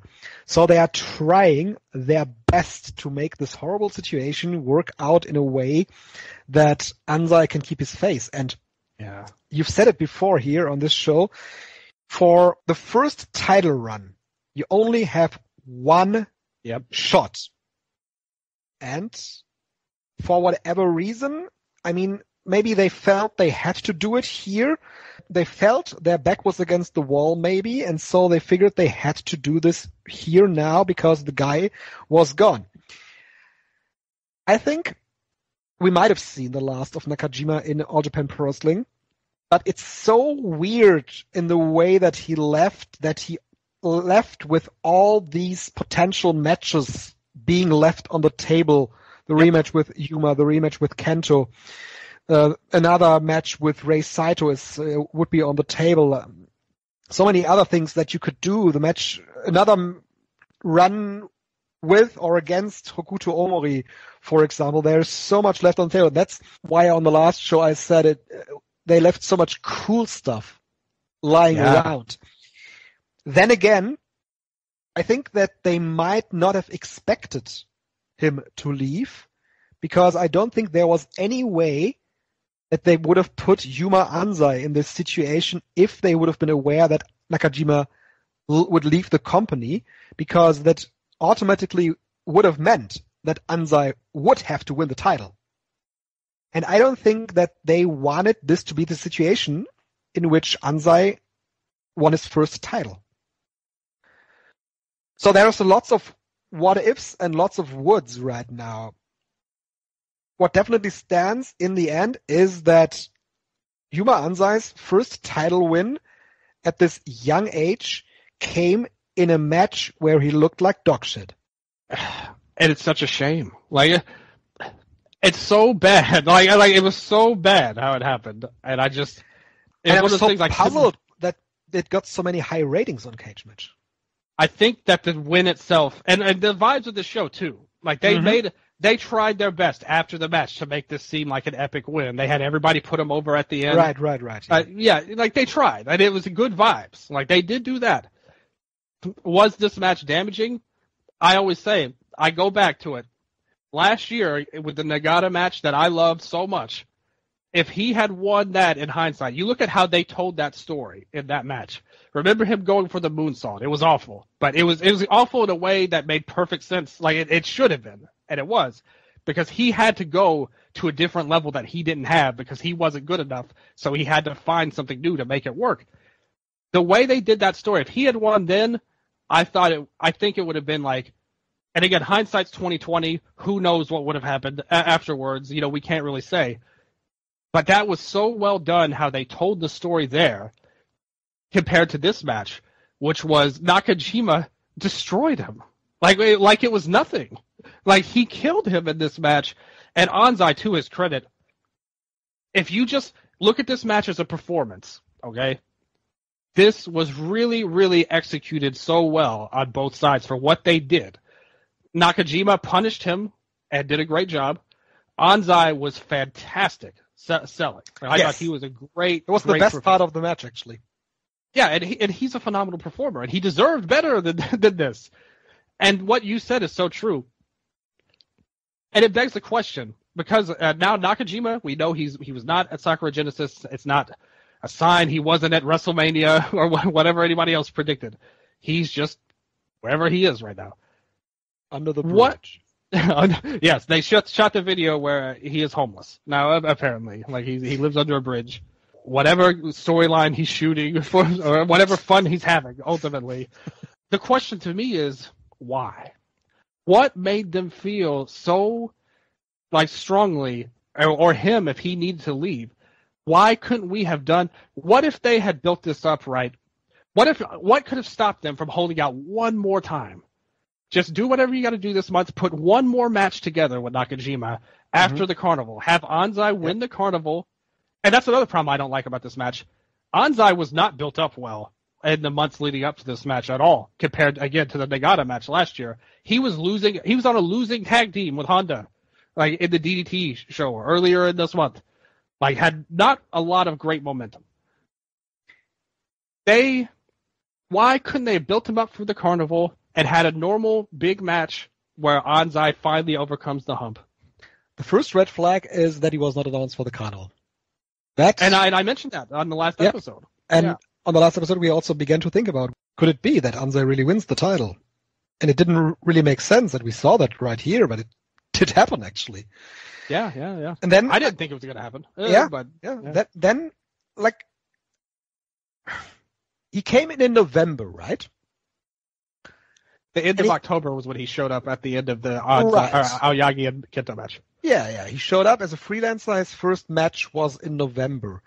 Usually freelancers in Japan, they do have some sort of contract with the company they are with, at least if you're a big freelancing guy. Like, for example, when Ozuki was working All Japan Pro Wrestling, he had a freelancer contract that said that his dates in the company he has contract with are the most important ones. He had a similar one with New Japan Pro Wrestling, I think. So I would think that he probably had some sort of agreement with them. But would that have been a 5 months agreement? That seems rather odd to me, right? That would be from November to the end of March, would have been 5 months. But it could have been a 6-month agreement. And that would have run out at the end of April. But that also doesn't include the Champion Carnival finals. So in any way, this situation is a really weird one that I failed to pin down because it's so strange and unusual to what I usually know about Japanese promotions and their contract systems. And what it comes down to for me is there must have been some sort of falling out behind the scenes, which led to him not being announced for the Champion Carnival and which led to this match being put together in the way that it was in the end. Because as All Japan Pro Wrestling, you wouldn't want your next upcoming star in the only one that really is on the level of a Numa Anzai win this title in this situation. I'm not saying that the match was a shoot or anything, that Nakajima did shoot on him. But he lost. He probably just used his situation as the veteran guy to tell the youngster, this is how we're doing it. And, it's clear he's somebody that kept in mind that he wanted to protect himself, even against Kento. I mean, if he leaves, Kento went 0-2. Like, he went under twice with no hope for revenge anymore. Is that what this was all about? Did Nakajima out Hogan, Kento Hogan, once again? Like, do you think somewhere like Kento is just like he wakes up at 3 a.m. and is like, I hate that so much. Like, and then like somewhere Nakajima's laughing, thinking like, I can't believe they put me over Kento twice. Yeah. That'd be hilarious. But I mean, look, Aoyagi, another one, had a great title reign. Everything was looking great, and then that gets cut off. What's Yuma been doing lately? Like the last few months, ever since then. Doing jobs is what he's been doing. The tag league, he put over Hokuto Omori, who they immediately said, nah, no push for you. You got a 5-minute match with Nakajima now. Like, no plans, no ideas, things flying off the seat of their pants. Nakajima coming in, ending a great title run. Oh, here's this Charlie Dempsey deal. We're putting the actress girls in here. He's another one. Throwing stuff against the wall, trying to make everything work. And then I think something that may have been a part of it, again, I don't know this for sure, but the lawsuit, threat that they got, may have been like, whoa, wait a minute, you told me this, and it's not true. Again, I don't know if that's true or not, but I could see that being an issue if that did happen. The whole thing, like you said, that's the weird thing about this. Like, this was the most, not successful title reign of all time. That's why I'm saying it totally does not fit what I am used to in Japanese pro wrestling. And if you just look at his shows, all of his title matches and all of the numbers for the shows that he was at, there's no evidence any of this stuff we've talked about it and that's blown up Twitter. There's no evidence that it's hurt them at all. Nope. Everything they've done, the people they've lost, they just announced Ayabe signed on this show as well. Maybe things are cooling down with Ishikawa. Like, maybe that's another thing that we can look at. And also we said it on our last show as well, Takao Omori, after leaving the company, he is just back. And he's also working, he's not in the tournament, but he is working this tour.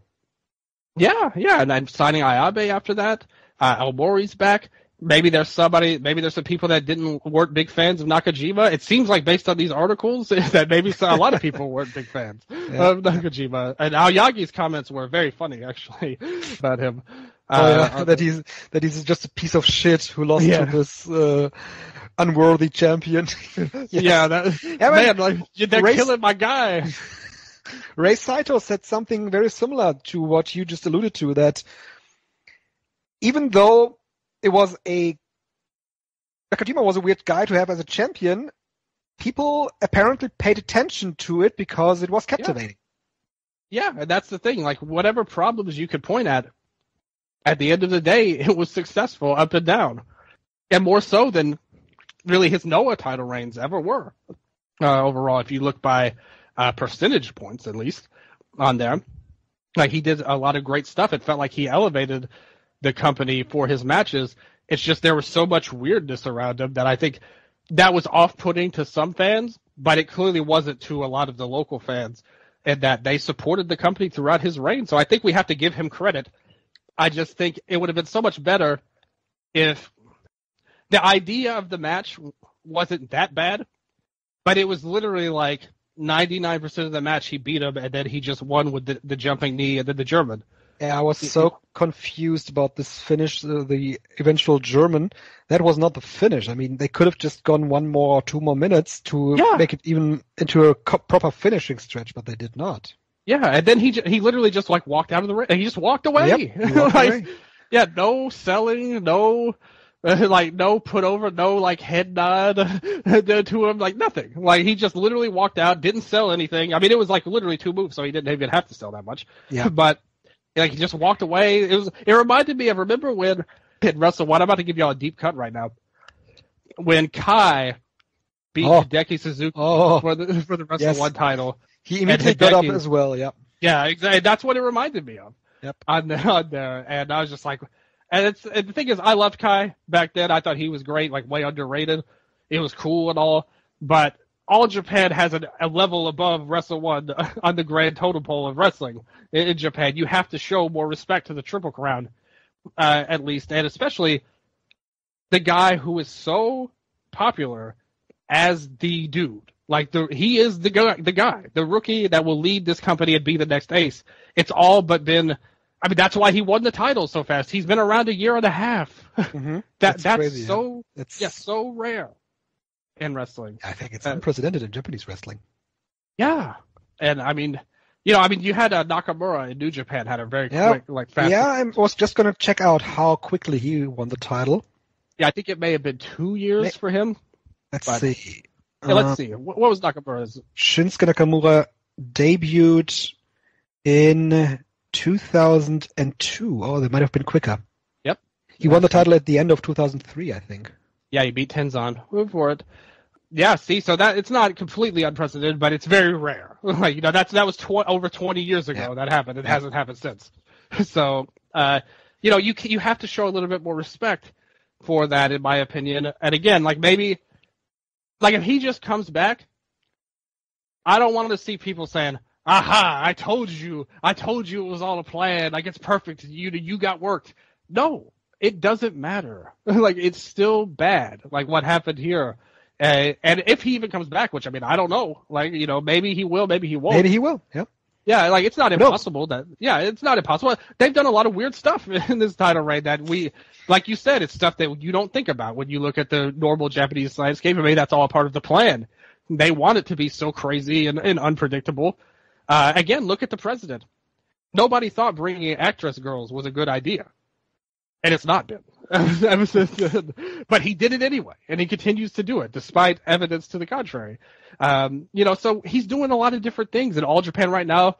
Again, it seems like the leadership just wants to throw a bunch of stuff at the wall. Hopefully this will catch fire. Again, maybe like you said, this was not the original plan for him to lose, and just some falling out happened, and they just got put up against the wall for reasons we don't know. Again, there's no reason that we can understand right now. We don't know what's next for Nakajima. But I hated the way it ended for Anzai's first title reign, which I think you could have gotten. If they had just done it again, even if the contract was only for a few months, they should have worked something out to have just one more match, like in May. If you're not going anywhere, just give us until May. We will put him in there, we will build him up, and make him the champion that we need, which didn't happen here. Well, again, maybe by the time he's in a different company, who knows?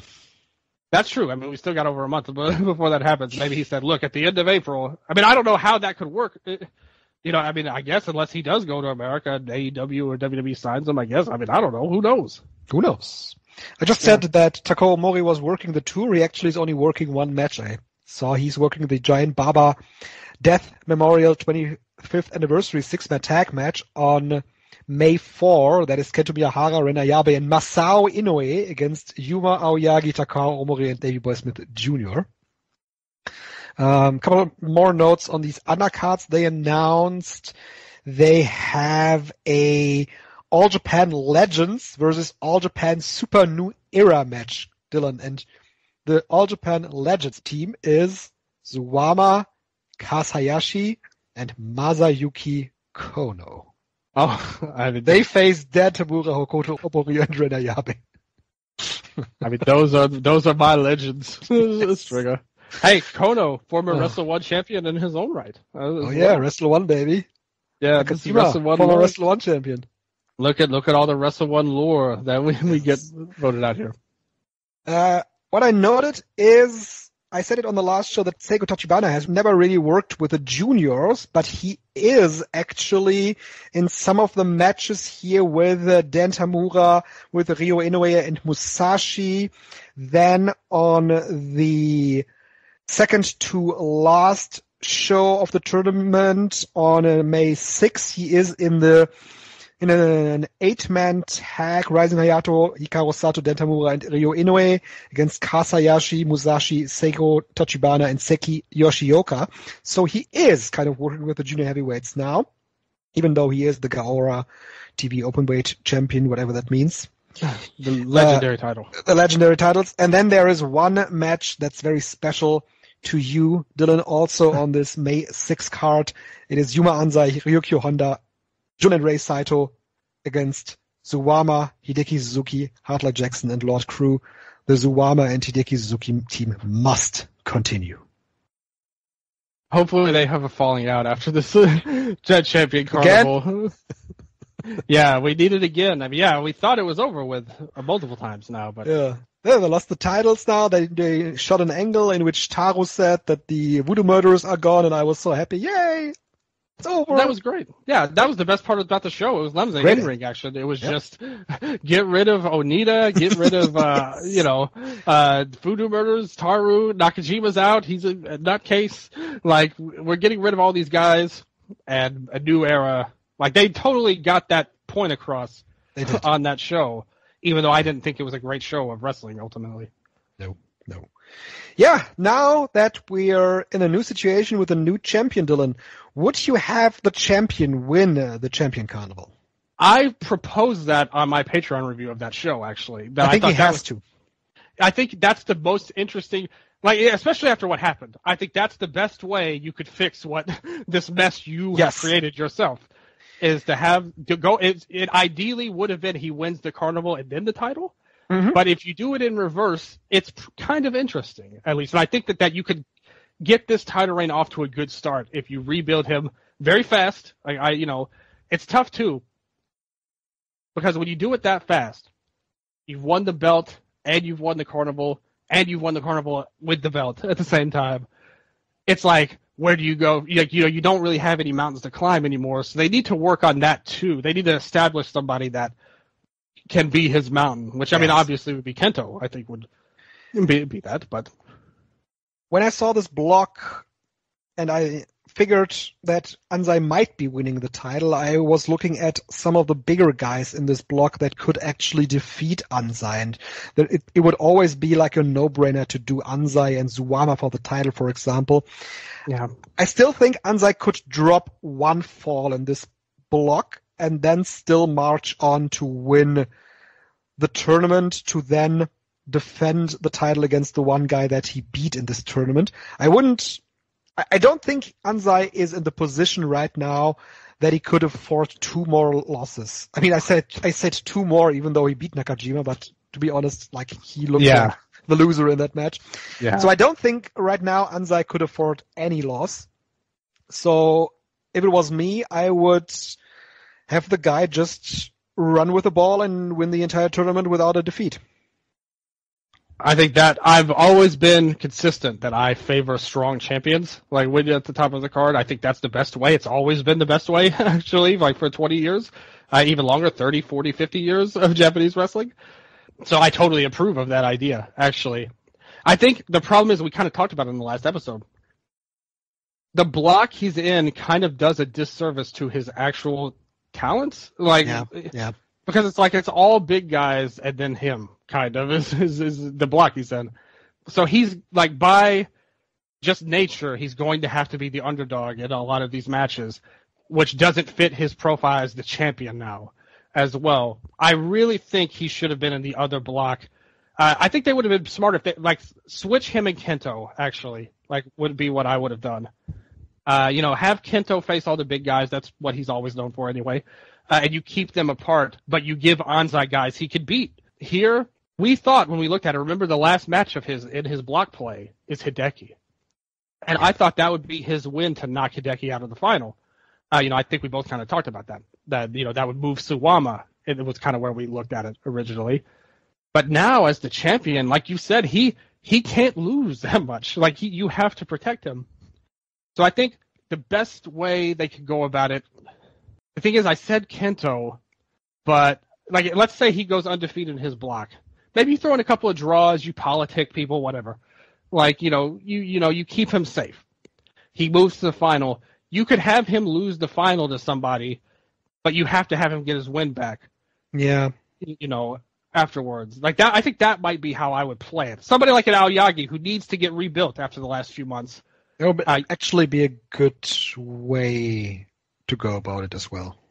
Yeah, maybe you have him draw with Suwama and Hideki and win everything else.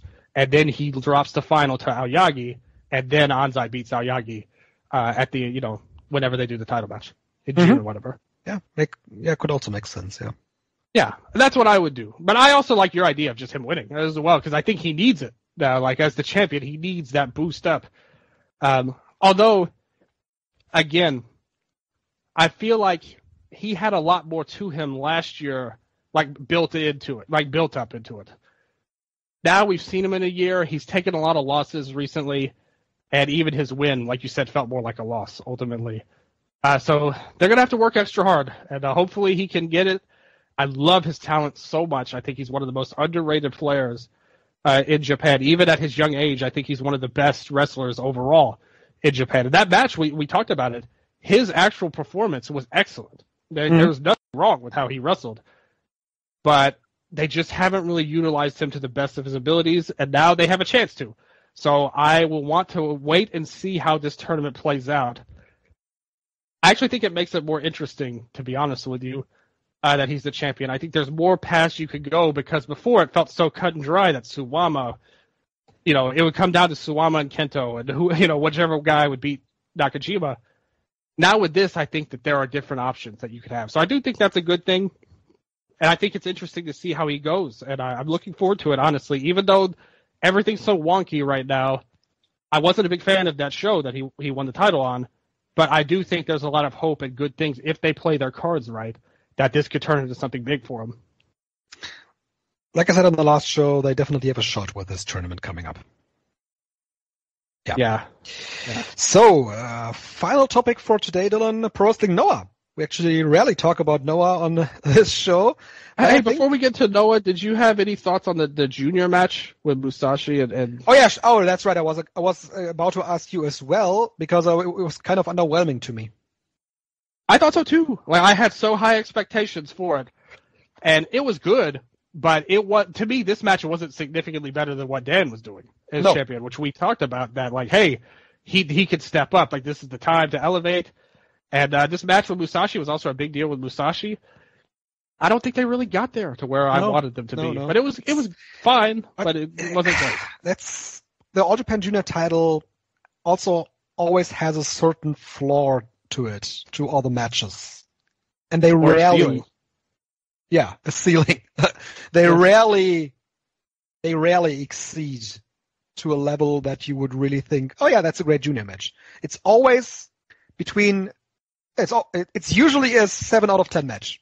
Yeah, exactly. Like, that's like the average, and that's what this was to me. Like, I would give it like a soft rec. I wouldn't say, no, don't watch it. I think if you watch it, you'll like it well enough, but it wasn't like, oh, you have to watch this. This was a crazy. Yeah. I mean, it's not like that Musashi in the junior division has been a game changer of sorts, but I mean, he adds depth to the division, and that's what it needed the most, actually. And they also have Kasayashi for this tour back, and Seki Yoshioka is in, so depth is there, definitely. But the quality, it's fine. And the thing is, Musashi's somebody I've always been a fan of and wanted to see him get a bigger spot. Yeah. And it's not like he's done bad. No, but Yeah. Like you, in my mind, I always thought higher of him. Like okay, let's see him. Yeah, the guy I'd like to see. You just mentioned him. I would love to see Yoshioka get a shot. Even in these undercard tags, again, he has such a unique style in the ring. Not just how he wrestles in terms of moves, but even the way he moves around the ring is very unique to me. I think he's got a very unique style. I love his wrestling, and I'd love to see what he can do. He stands out, definitely. Yeah, and I like the idea of the Hayashi stuff that they're doing, too. I think that's pretty cool. That's good. I definitely think that's going to happen on the Champion Carnival final on May 12th. So that would be a big win for Rising Hayato against Kasayashi, legend of the company. And he's not a bad worker. Like, even at this point, Hayashi's still... Nice. Had a good tag team title match with Shima. Yeah. Against was it Kuma Arashi and Quiet Storm on the show that we just talked about? Yep. Good stuff there. And I think Seki Yoshioka might be the next guy for Horizon Hayato after Kasayashi. Would make sense with the Great Alliance. Yeah, I think we have lower expectations for this Hayashi match too. I don't think we're expecting it to be a great match like with Musashi. So if it's a 7 out of 10 for that, then I think you've got a job well done. Oh yeah, we're pretty much. I would love to see, since he is kind of on his final run, I would love to see Team 246 get an All Asia shot. Like I think I would have preferred that to the single title shot. Have him and Kondo go after Dan and Sato. I think that would have been cool because I always associate them so much with each other. I hope we see a big last reunion with them. Yes, absolutely. So yeah, that is All Japan Pro Wrestling then. Yeah, I just wanted to bring that up before we get sure. Good stuff. Yeah. Pro Wrestling Now, final topic. We had 2 shows back to back. First, it was the Star Navigation from Kirkenhall on the 31st of May, and then we had the return of Monday Magic on April 1st, and I thought both shows really were good. I thought the first 3 matches on this Noah card, and I usually am not high on Noah undercards, but they had Masaki Tamiya and Shuei Taniguchi in the opener really rock with some big blows there, these 2 guys. Then we had Goshi Ozaki and Soshi Kotoge against Takashi Sugiura and Hajime Ohara, and I also thought that match was really good. Anthony Green showed up against Daiki Inaba, good match there as well. Then we, of course, had the usual Stinger versus Noah Jr.'s match in the 6-man. But then we returned to great action with Kaito Kiyomiya and Ryo Oiwa against Keno and Yu Owada. And I'm really high on this Ulka Sasaki guy. Me too. Yeah, I think he's really great. Like him. Yeah. I mean, he's been wrestling for how long? He's debuted in January, right? Yeah. Oh, I know, in November last year. Yep. And I think he picked it up so well. He was in this tag league with Takashi Sugiura, and of course he's always working alongside guys. His last matches were with Keno, Naomichi Marufuji, and Kaito Kiyomiya. But I really think that he's picking up the wrestling really well. He knows what he's doing inside the ring, and we've seen it from other mixed martial artists. The transition is not easy, and it can be really rough. But this guy moves around so smoothly, and he has a great ground game already. He's definitely going to be up there for my rookies of the half year. Absolutely. Hopefully he continues throughout the year. Yeah, I really like him. I think that he's done a lot of great work. I was wondering a little bit about how they were using him. Like maybe they wanted to accelerate him a little bit, but they've actually kind of toned him back recently as well to, I think, a more healthy pace for him. To where now when he gets to the N1, he won't need to be like one of the top guys. They can really advance him more naturally, and I think that's really benefited him. And in terms of his talent level, it's obvious this is a guy who was a fan of wrestling beforehand. Like you could tell he's not just doing this to goof around or for a paycheck. He wants to be good at it. And I really like his style and everything he brings to the table.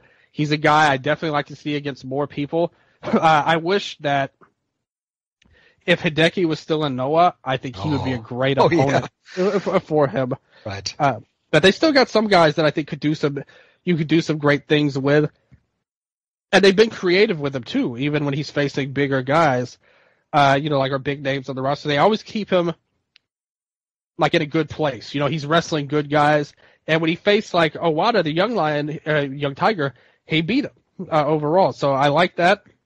Sugiura, obviously a great mentor for him. The tag league was all good.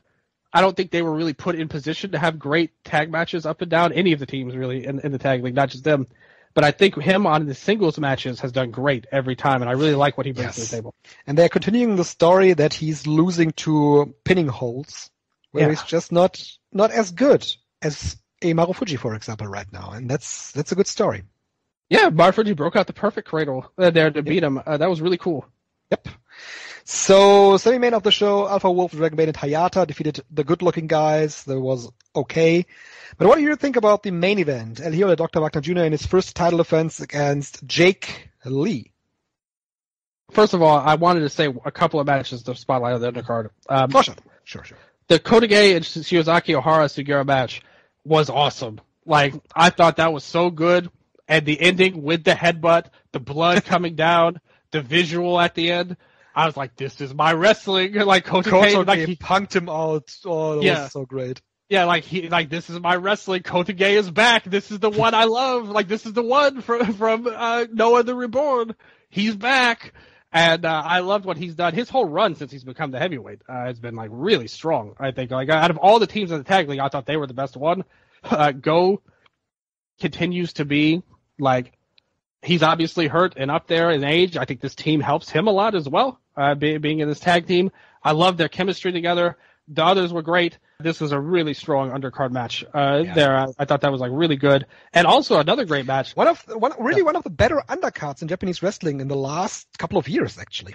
Yeah, when you look at it up and down, this whole card was strong. It's very rare, not just for Noah, but like any other company you could point to. Every match felt like it had some kind of purpose as well leading into it. The other match I want to spotlight is the Kaito and Oiwa versus Keno and Owada. Keno and Owada was the other best team in the tournament. Every match, they've got something with this guy. Like, Owada, actually, when I watch him, he actually reminds me of Kotoge when he came in, first got into Noah from Opro. He just has something with the fans that you can't quite teach.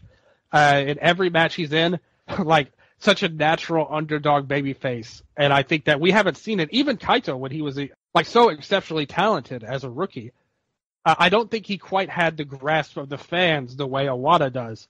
And teaming with Keno obviously helps that as well. I was so impressed. Kaito and Keno were really great, like building up their one last match they're building up. I think that's a cool story. Who knows how legit that will be. It probably won't be their actual last match. But it's a cool story. That's on April 11, I think. Yeah, coming up in just a few days. Yes. So cool stuff there. And they had great fire in the match. Like, Kaito's really... Wrestling Keno brings a fire out of him that I think is very necessary. I love what Keno is doing on social media, posting all these pictures of baby Kaito. He has this framed picture of baby Kaito Kiyomi in his role as the Noah rookie. It's so funny. Yeah, it's really great. Keno, like a natural antagonist in this rivalry. But in the match itself, I was actually more impressed by Oiwa and Owada. I thought both guys had... Oh yeah, Oiwa's got it. Like, and this is kind of my issue with this team. He's like too good because he's like up there with Kaito, if not overshadowing him somewhat. Just in terms of his presence. Like, again, he has a presence that you can't teach. He's just got it, like, inside of him. I don't know why, but he just has it. And I love their work together. Oiwa and Owada, hand-in-glove fit as a team. I thought that match was really strong as well. We talked about Ulka. And you don't care about the semi-main. Really stupid finish with Hayata. Why are they building him and Jack Morris as a match? Don't understand. Their guy. Yeah, because Hayata is the one man. I think he's going to win. I think he's going to win this damn title. He is going to win the title and bring the what's the title's name? The national title. The national title. He's going to be walking in as the national champion to the Best of the Super Junior. Well, look, Morris has to lose one of these belts, like either the tag title or the national title. He just defended the tag team title.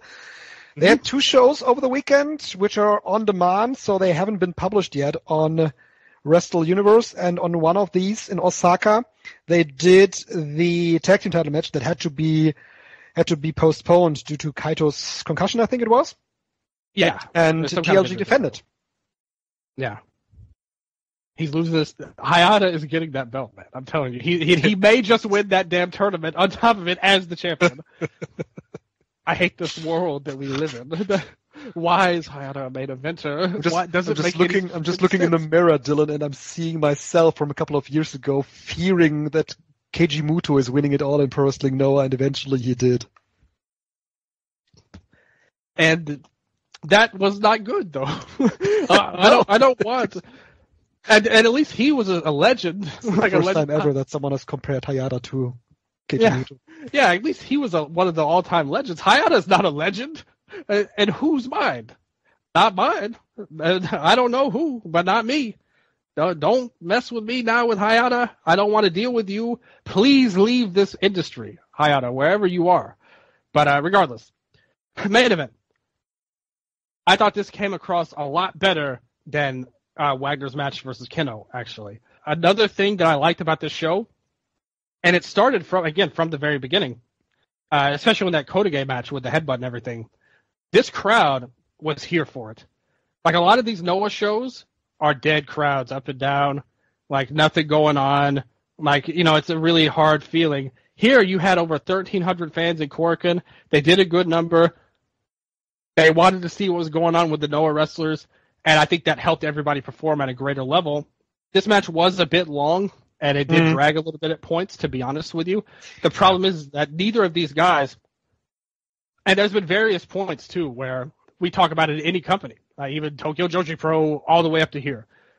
Some people are great in a lot of ways, but to have a main event match such as this, a 30-minute match almost, I think somebody like Wagner and Jake, to a lesser extent, their moveset needs to increase a little bit. I don't think there's enough tricks in Wagner's toolbox to have this kind of match specifically and like fill it out to have a great, great match. But he's so charismatic and strong in other ways that he's able to make it work, more or less, even though he doesn't have enough to fill out this time. And Jake is another one. When he's working on top, a lot of his offense is kind of basic, to be honest. I think that they can both use knee strikes, big boots. Yeah, and he does them well. He executes them fine. Mm-hmm. But I do think he could, for a match like this, if it just was like a mid-card match, if they cut this in half for a mid-card match, I think it would be really strong because they could fill out the time better. In a match like this, I think they should work on adding some new moves to their repertoire, especially as the champion, because he's got everything it takes otherwise. When you look at him, again, his charisma can carry you through so much, even if you don't have enough to make it a great match. The crowd was into it. They were very invested, and when they turned it up at the end in the final stretch, and that's how a lot of guys wrestle nowadays in Japan, the crowd was with them, and they were able to make it great, even though most of the match was either good or kind of a drag at points. But by the end, it got great. So I think the rating on the cage match is very fair. I couldn't agree more on the match, and I think what you said about the charisma definitely is a thing. Wagner is really over with his turning around the head kind of shtick that he has. That's really over. That wins over the crowd for some portion of the match, but overall, I don't know if they necessarily need more moves with a Z. That is, of course, both of these guys need to figure out how to string their stuff together so that they can really work out the time that they get. I think Jake did a pretty good job. If you remember, to his credit, actually, like he listened to me before I even said it, he actually started off with a Hurricane Rana in this match very early on, so he did add something, at least. That's true. I just think they're too basic wrestlers overall for this style of match. For a shorter match, I think they could do it. Yeah. I think they need some big moves, especially when you get into the big, because the closing stretches they're trying to make, like unload everything, like get all your big moves in. I think that they could use some more intermediate moveset, to the moveset that could really carry a lot of the undercard time rather than just punches, kicks, and some holds, like rest holds, which I think both of these guys are pretty guilty of overall. But I like them both overall. They did this little segment where they took each other's moves as well, which was good, I thought. I think that Jake did pretty good here as well. Again, I know a lot of people, he's kind of a controversial guy. But in terms of just his wrestling and his execution, I think he's really good, actually. I just wish that he had more excitement to his arsenal that could make his matches better for when they're this long. Yeah, I would agree with that. Yeah, so that was a really good show. And the final topic, we are still on the final topic with Noah, and that's part of the topic, but it also is kind of its own topic. On the Monday Magic show on April the 1st, it was a pretty good show. I liked it. The main event was Kaito Kiyomiya and Ulka Sasaki, good match. I liked that. It was announced that Julia will be wrestling on the Wrestle Magic Sumo Hall show. And when that show was announced, Dylan, we figured, what could they possibly have in store for this show to draw a crowd? And, well, they have Julia now. And I'm trying to figure... They have Yankee Tukaju. Is that a big draw? No, they actually already did their match on today's Wrestle Magic show because they had another one in a Shinjuku phase, and the main event was the GHC Junior title match, and Yua and Tadasuke defeated Yuko Miyamoto and Isami Kodaka. So that's not going to happen. What they had too on this show today on the 8th was Kaito Kiyomiya, Roy Oiwa, and Masaki Tamiya versus Elio Dr. Wagner Jr., Takashi Sugiura, and Katsunari Murakami. That sounds wild. Sounds like Monday Magic. Yes, it's Monday Magic, man. So yeah, Julia coming out to Monday Magic and being on Wrestle Magic. And I'm trying to figure out, when did they actually announce this Wrestle Magic show? It was late last year, wasn't it? I don't know, Strigga. I don't pay attention to Monday Magic. I'm trying to figure out when they announced Wrestle Magic. But I will now. Because I'm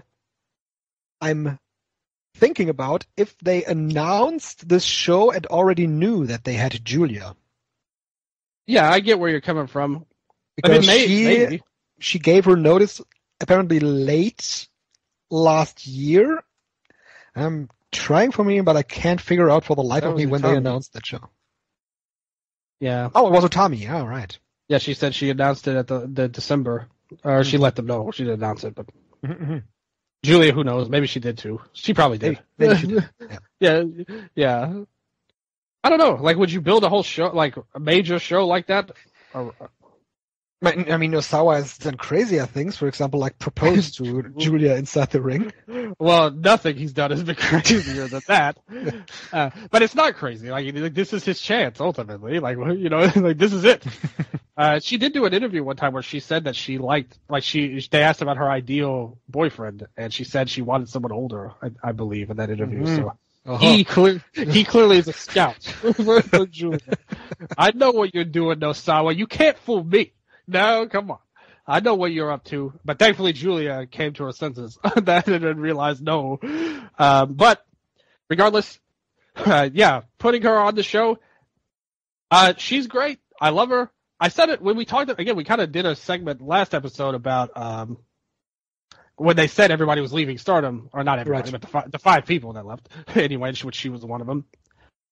They've really hurt her in, like, the last year. Like, ever since she lost the title, she doesn't really come across like that much of a star, actually, like in Stardom, like pretty much for the whole year, nor has she been that important to the company. So I don't know if I'd be willing to bank, like if it were when she, you know, after she beat Shuri, if this show got announced, like, yeah, I'd totally be all in on her going for a big moment. Right now, I don't know.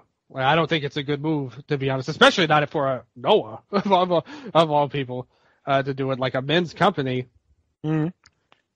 I will say this, their women's forays have been met much better than the Actors time. And all the fans. Yes. Yeah, like the fans are open to them, like in Noah, at least. I mean, they actually have a story going on, at least, with great what's it called? The Great Sayaka? Great Sakuya. Sakuya, I'm sorry, yeah. Okay, another thing about that All Japan show, I felt so bad for the Actress time girls. I don't know if you watched it, because a lot of people I talked to say, no, I don't even watch that.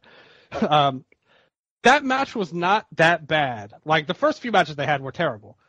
But that match was not that bad. But the crowd, they hate these women. Like, they no reaction. It was like DIY at WrestleMania level of they zoned out, and they just see them they as actively rejected it. Like, they just see it as the side act that the president brought in that nobody likes. And I felt bad for them because they tried, like, and the crowd, like, they hate them. Like, it wasn't even like they zoned out. They actively rejected it to the point where they were purposely not making noise for it. And it was very sad, in my opinion. They actually worked hard enough to deserve better. But regardless, the Noah fans aren't as hard, and they respect the women they brought in pretty much. Mm-hmm. I'm not a big fan of Great Sakuya, but it's something, at least, like you said. Yeah. Maybe they could build something out of it. You could always bring in a Muto, like, you know, relation to bring into it. But they've used a lot of good talent on their shows. I mean, even on this latest Monday Magic show, you had, like, Takase on there, who's a great wrestler. Yep. Like you said, Ozaki was there.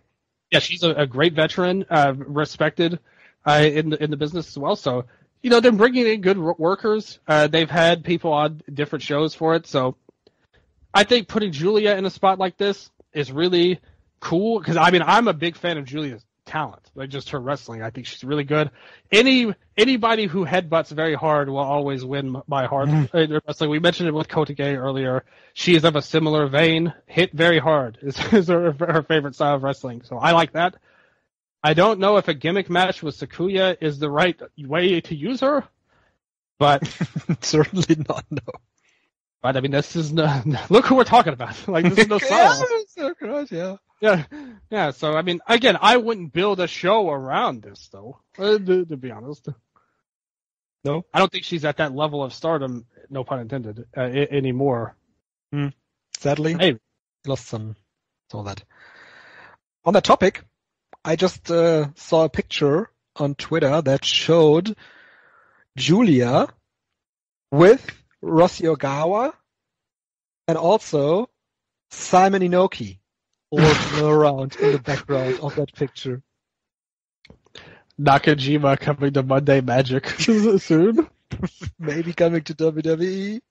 Oh, and WWE as well. They're all a part of the same conglomerate as well. Monday Magic. Yeah. Not Noah itself, just Monday Magic. It's a WWE show. No. On there. But yeah, I remember thinking, as soon as he rolled out of the ring and walked away, my immediate thought was, another bridge burned for Nakajima. No. And I don't know if that's true or not, but that's just my immediate reaction. Maybe Simon's up to something.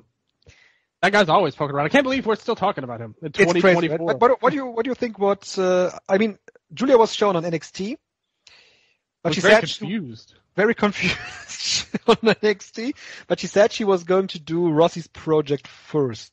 So. Oh, okay. We all kind of figured that.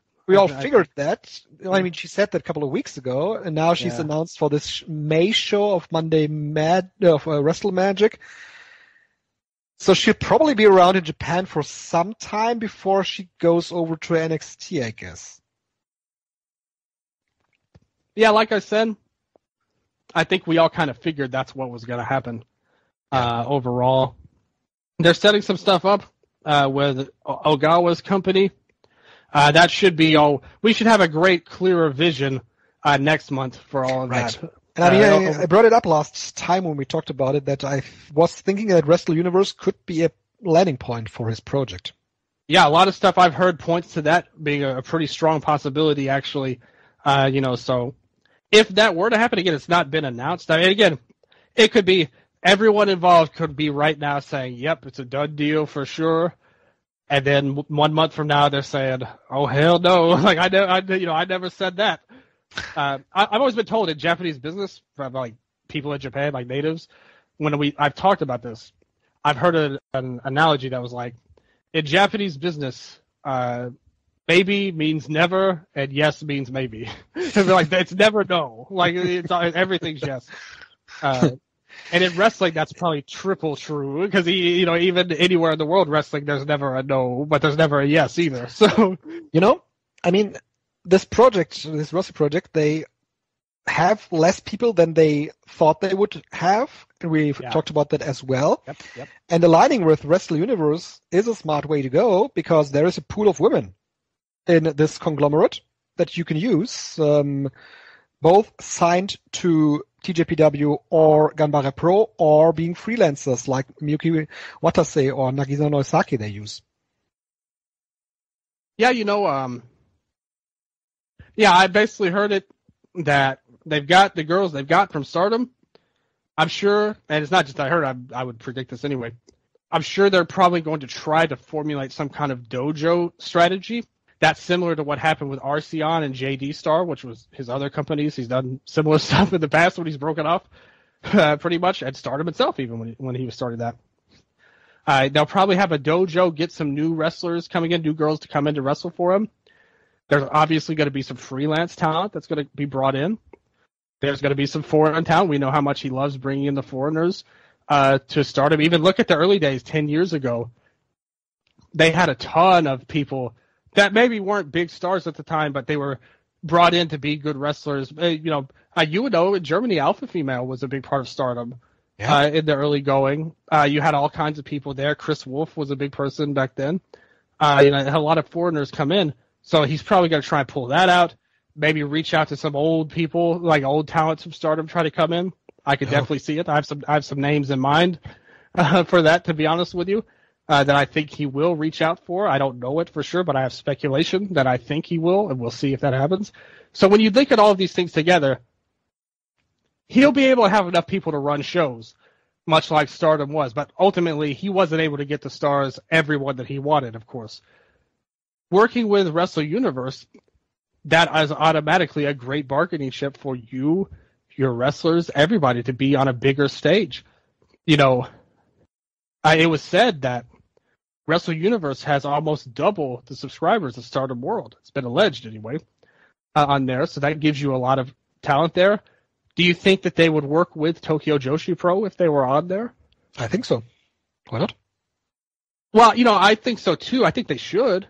And that opens up a ton of interesting matches for the Tokyo Joshi Pro talent as well. It's just they've been so hesitant to put the Noah and DDT rosters together that I hope that they don't think that way with the Joshi talent ultimately. And even Ganbare Pro hasn't really worked with them that much either. So I hope that they can break those walls down. I think it would be best for everybody. But Takagi's also said before that he's wanted a more serious Joshi company. Yep. In the past. For somebody, the person I think of most for Tokyo Joshi Pro, somebody like a Yamashita, after just losing the title, she doesn't really have any more mountains to climb in Tokyo Joshi Pro. Having her, maybe not an excursion per se, but let her work with the Rossi company more and wrestle these serious wrestlers like Julia Mirai in big matches, I think would help her, freshen her up a little bit. It would help both companies. So I hope that they let go of whatever this is. We don't want to mix the comedy company and the serious company because I think we could use them in ways that benefit both. Yeah, and I think Japanese wrestling needs ideas like that right now. And they're trying somewhat with this Universal deal. They already announced some matches for that, but the interesting thing about that is All Japan not there. For the first show, they're running a show the same day as one of the Champion Carnival shows. Well, on there. There's already, and we talked about it before, this is something that we're skeptical of it being a major laster, so to speak. But this is already a little bit of a red flag, and I know they're going to do something in June. That was cool that they announced another show in June, but it shows that a lot of these companies recognize that working together will benefit them all, hopefully equally. It should. It really should. Yeah. I don't have anything to add to that, to be quite honest. It's just the truth, the gospel, according to Dylan. Well, it's not the gospel, but it's just, did you see the matches announced for the United Japan card at Budokan? I have. All together. It's a bunch of multi-man matches, right? Yes. Yeah. Yeah, we talked about it before. These kind of shows don't really pop off. I mean, last year's All Together, it had high expectations being the first one in a long time, but that show wasn't that great outside of the main event, really, I would say. And I think this is a similar. You look at the matches on here announced so far. You've got Tomohiro Ishii and Daisuke Sekimoto taking on Jeff Cobb. Oh, yeah, I saw that. That's a great match.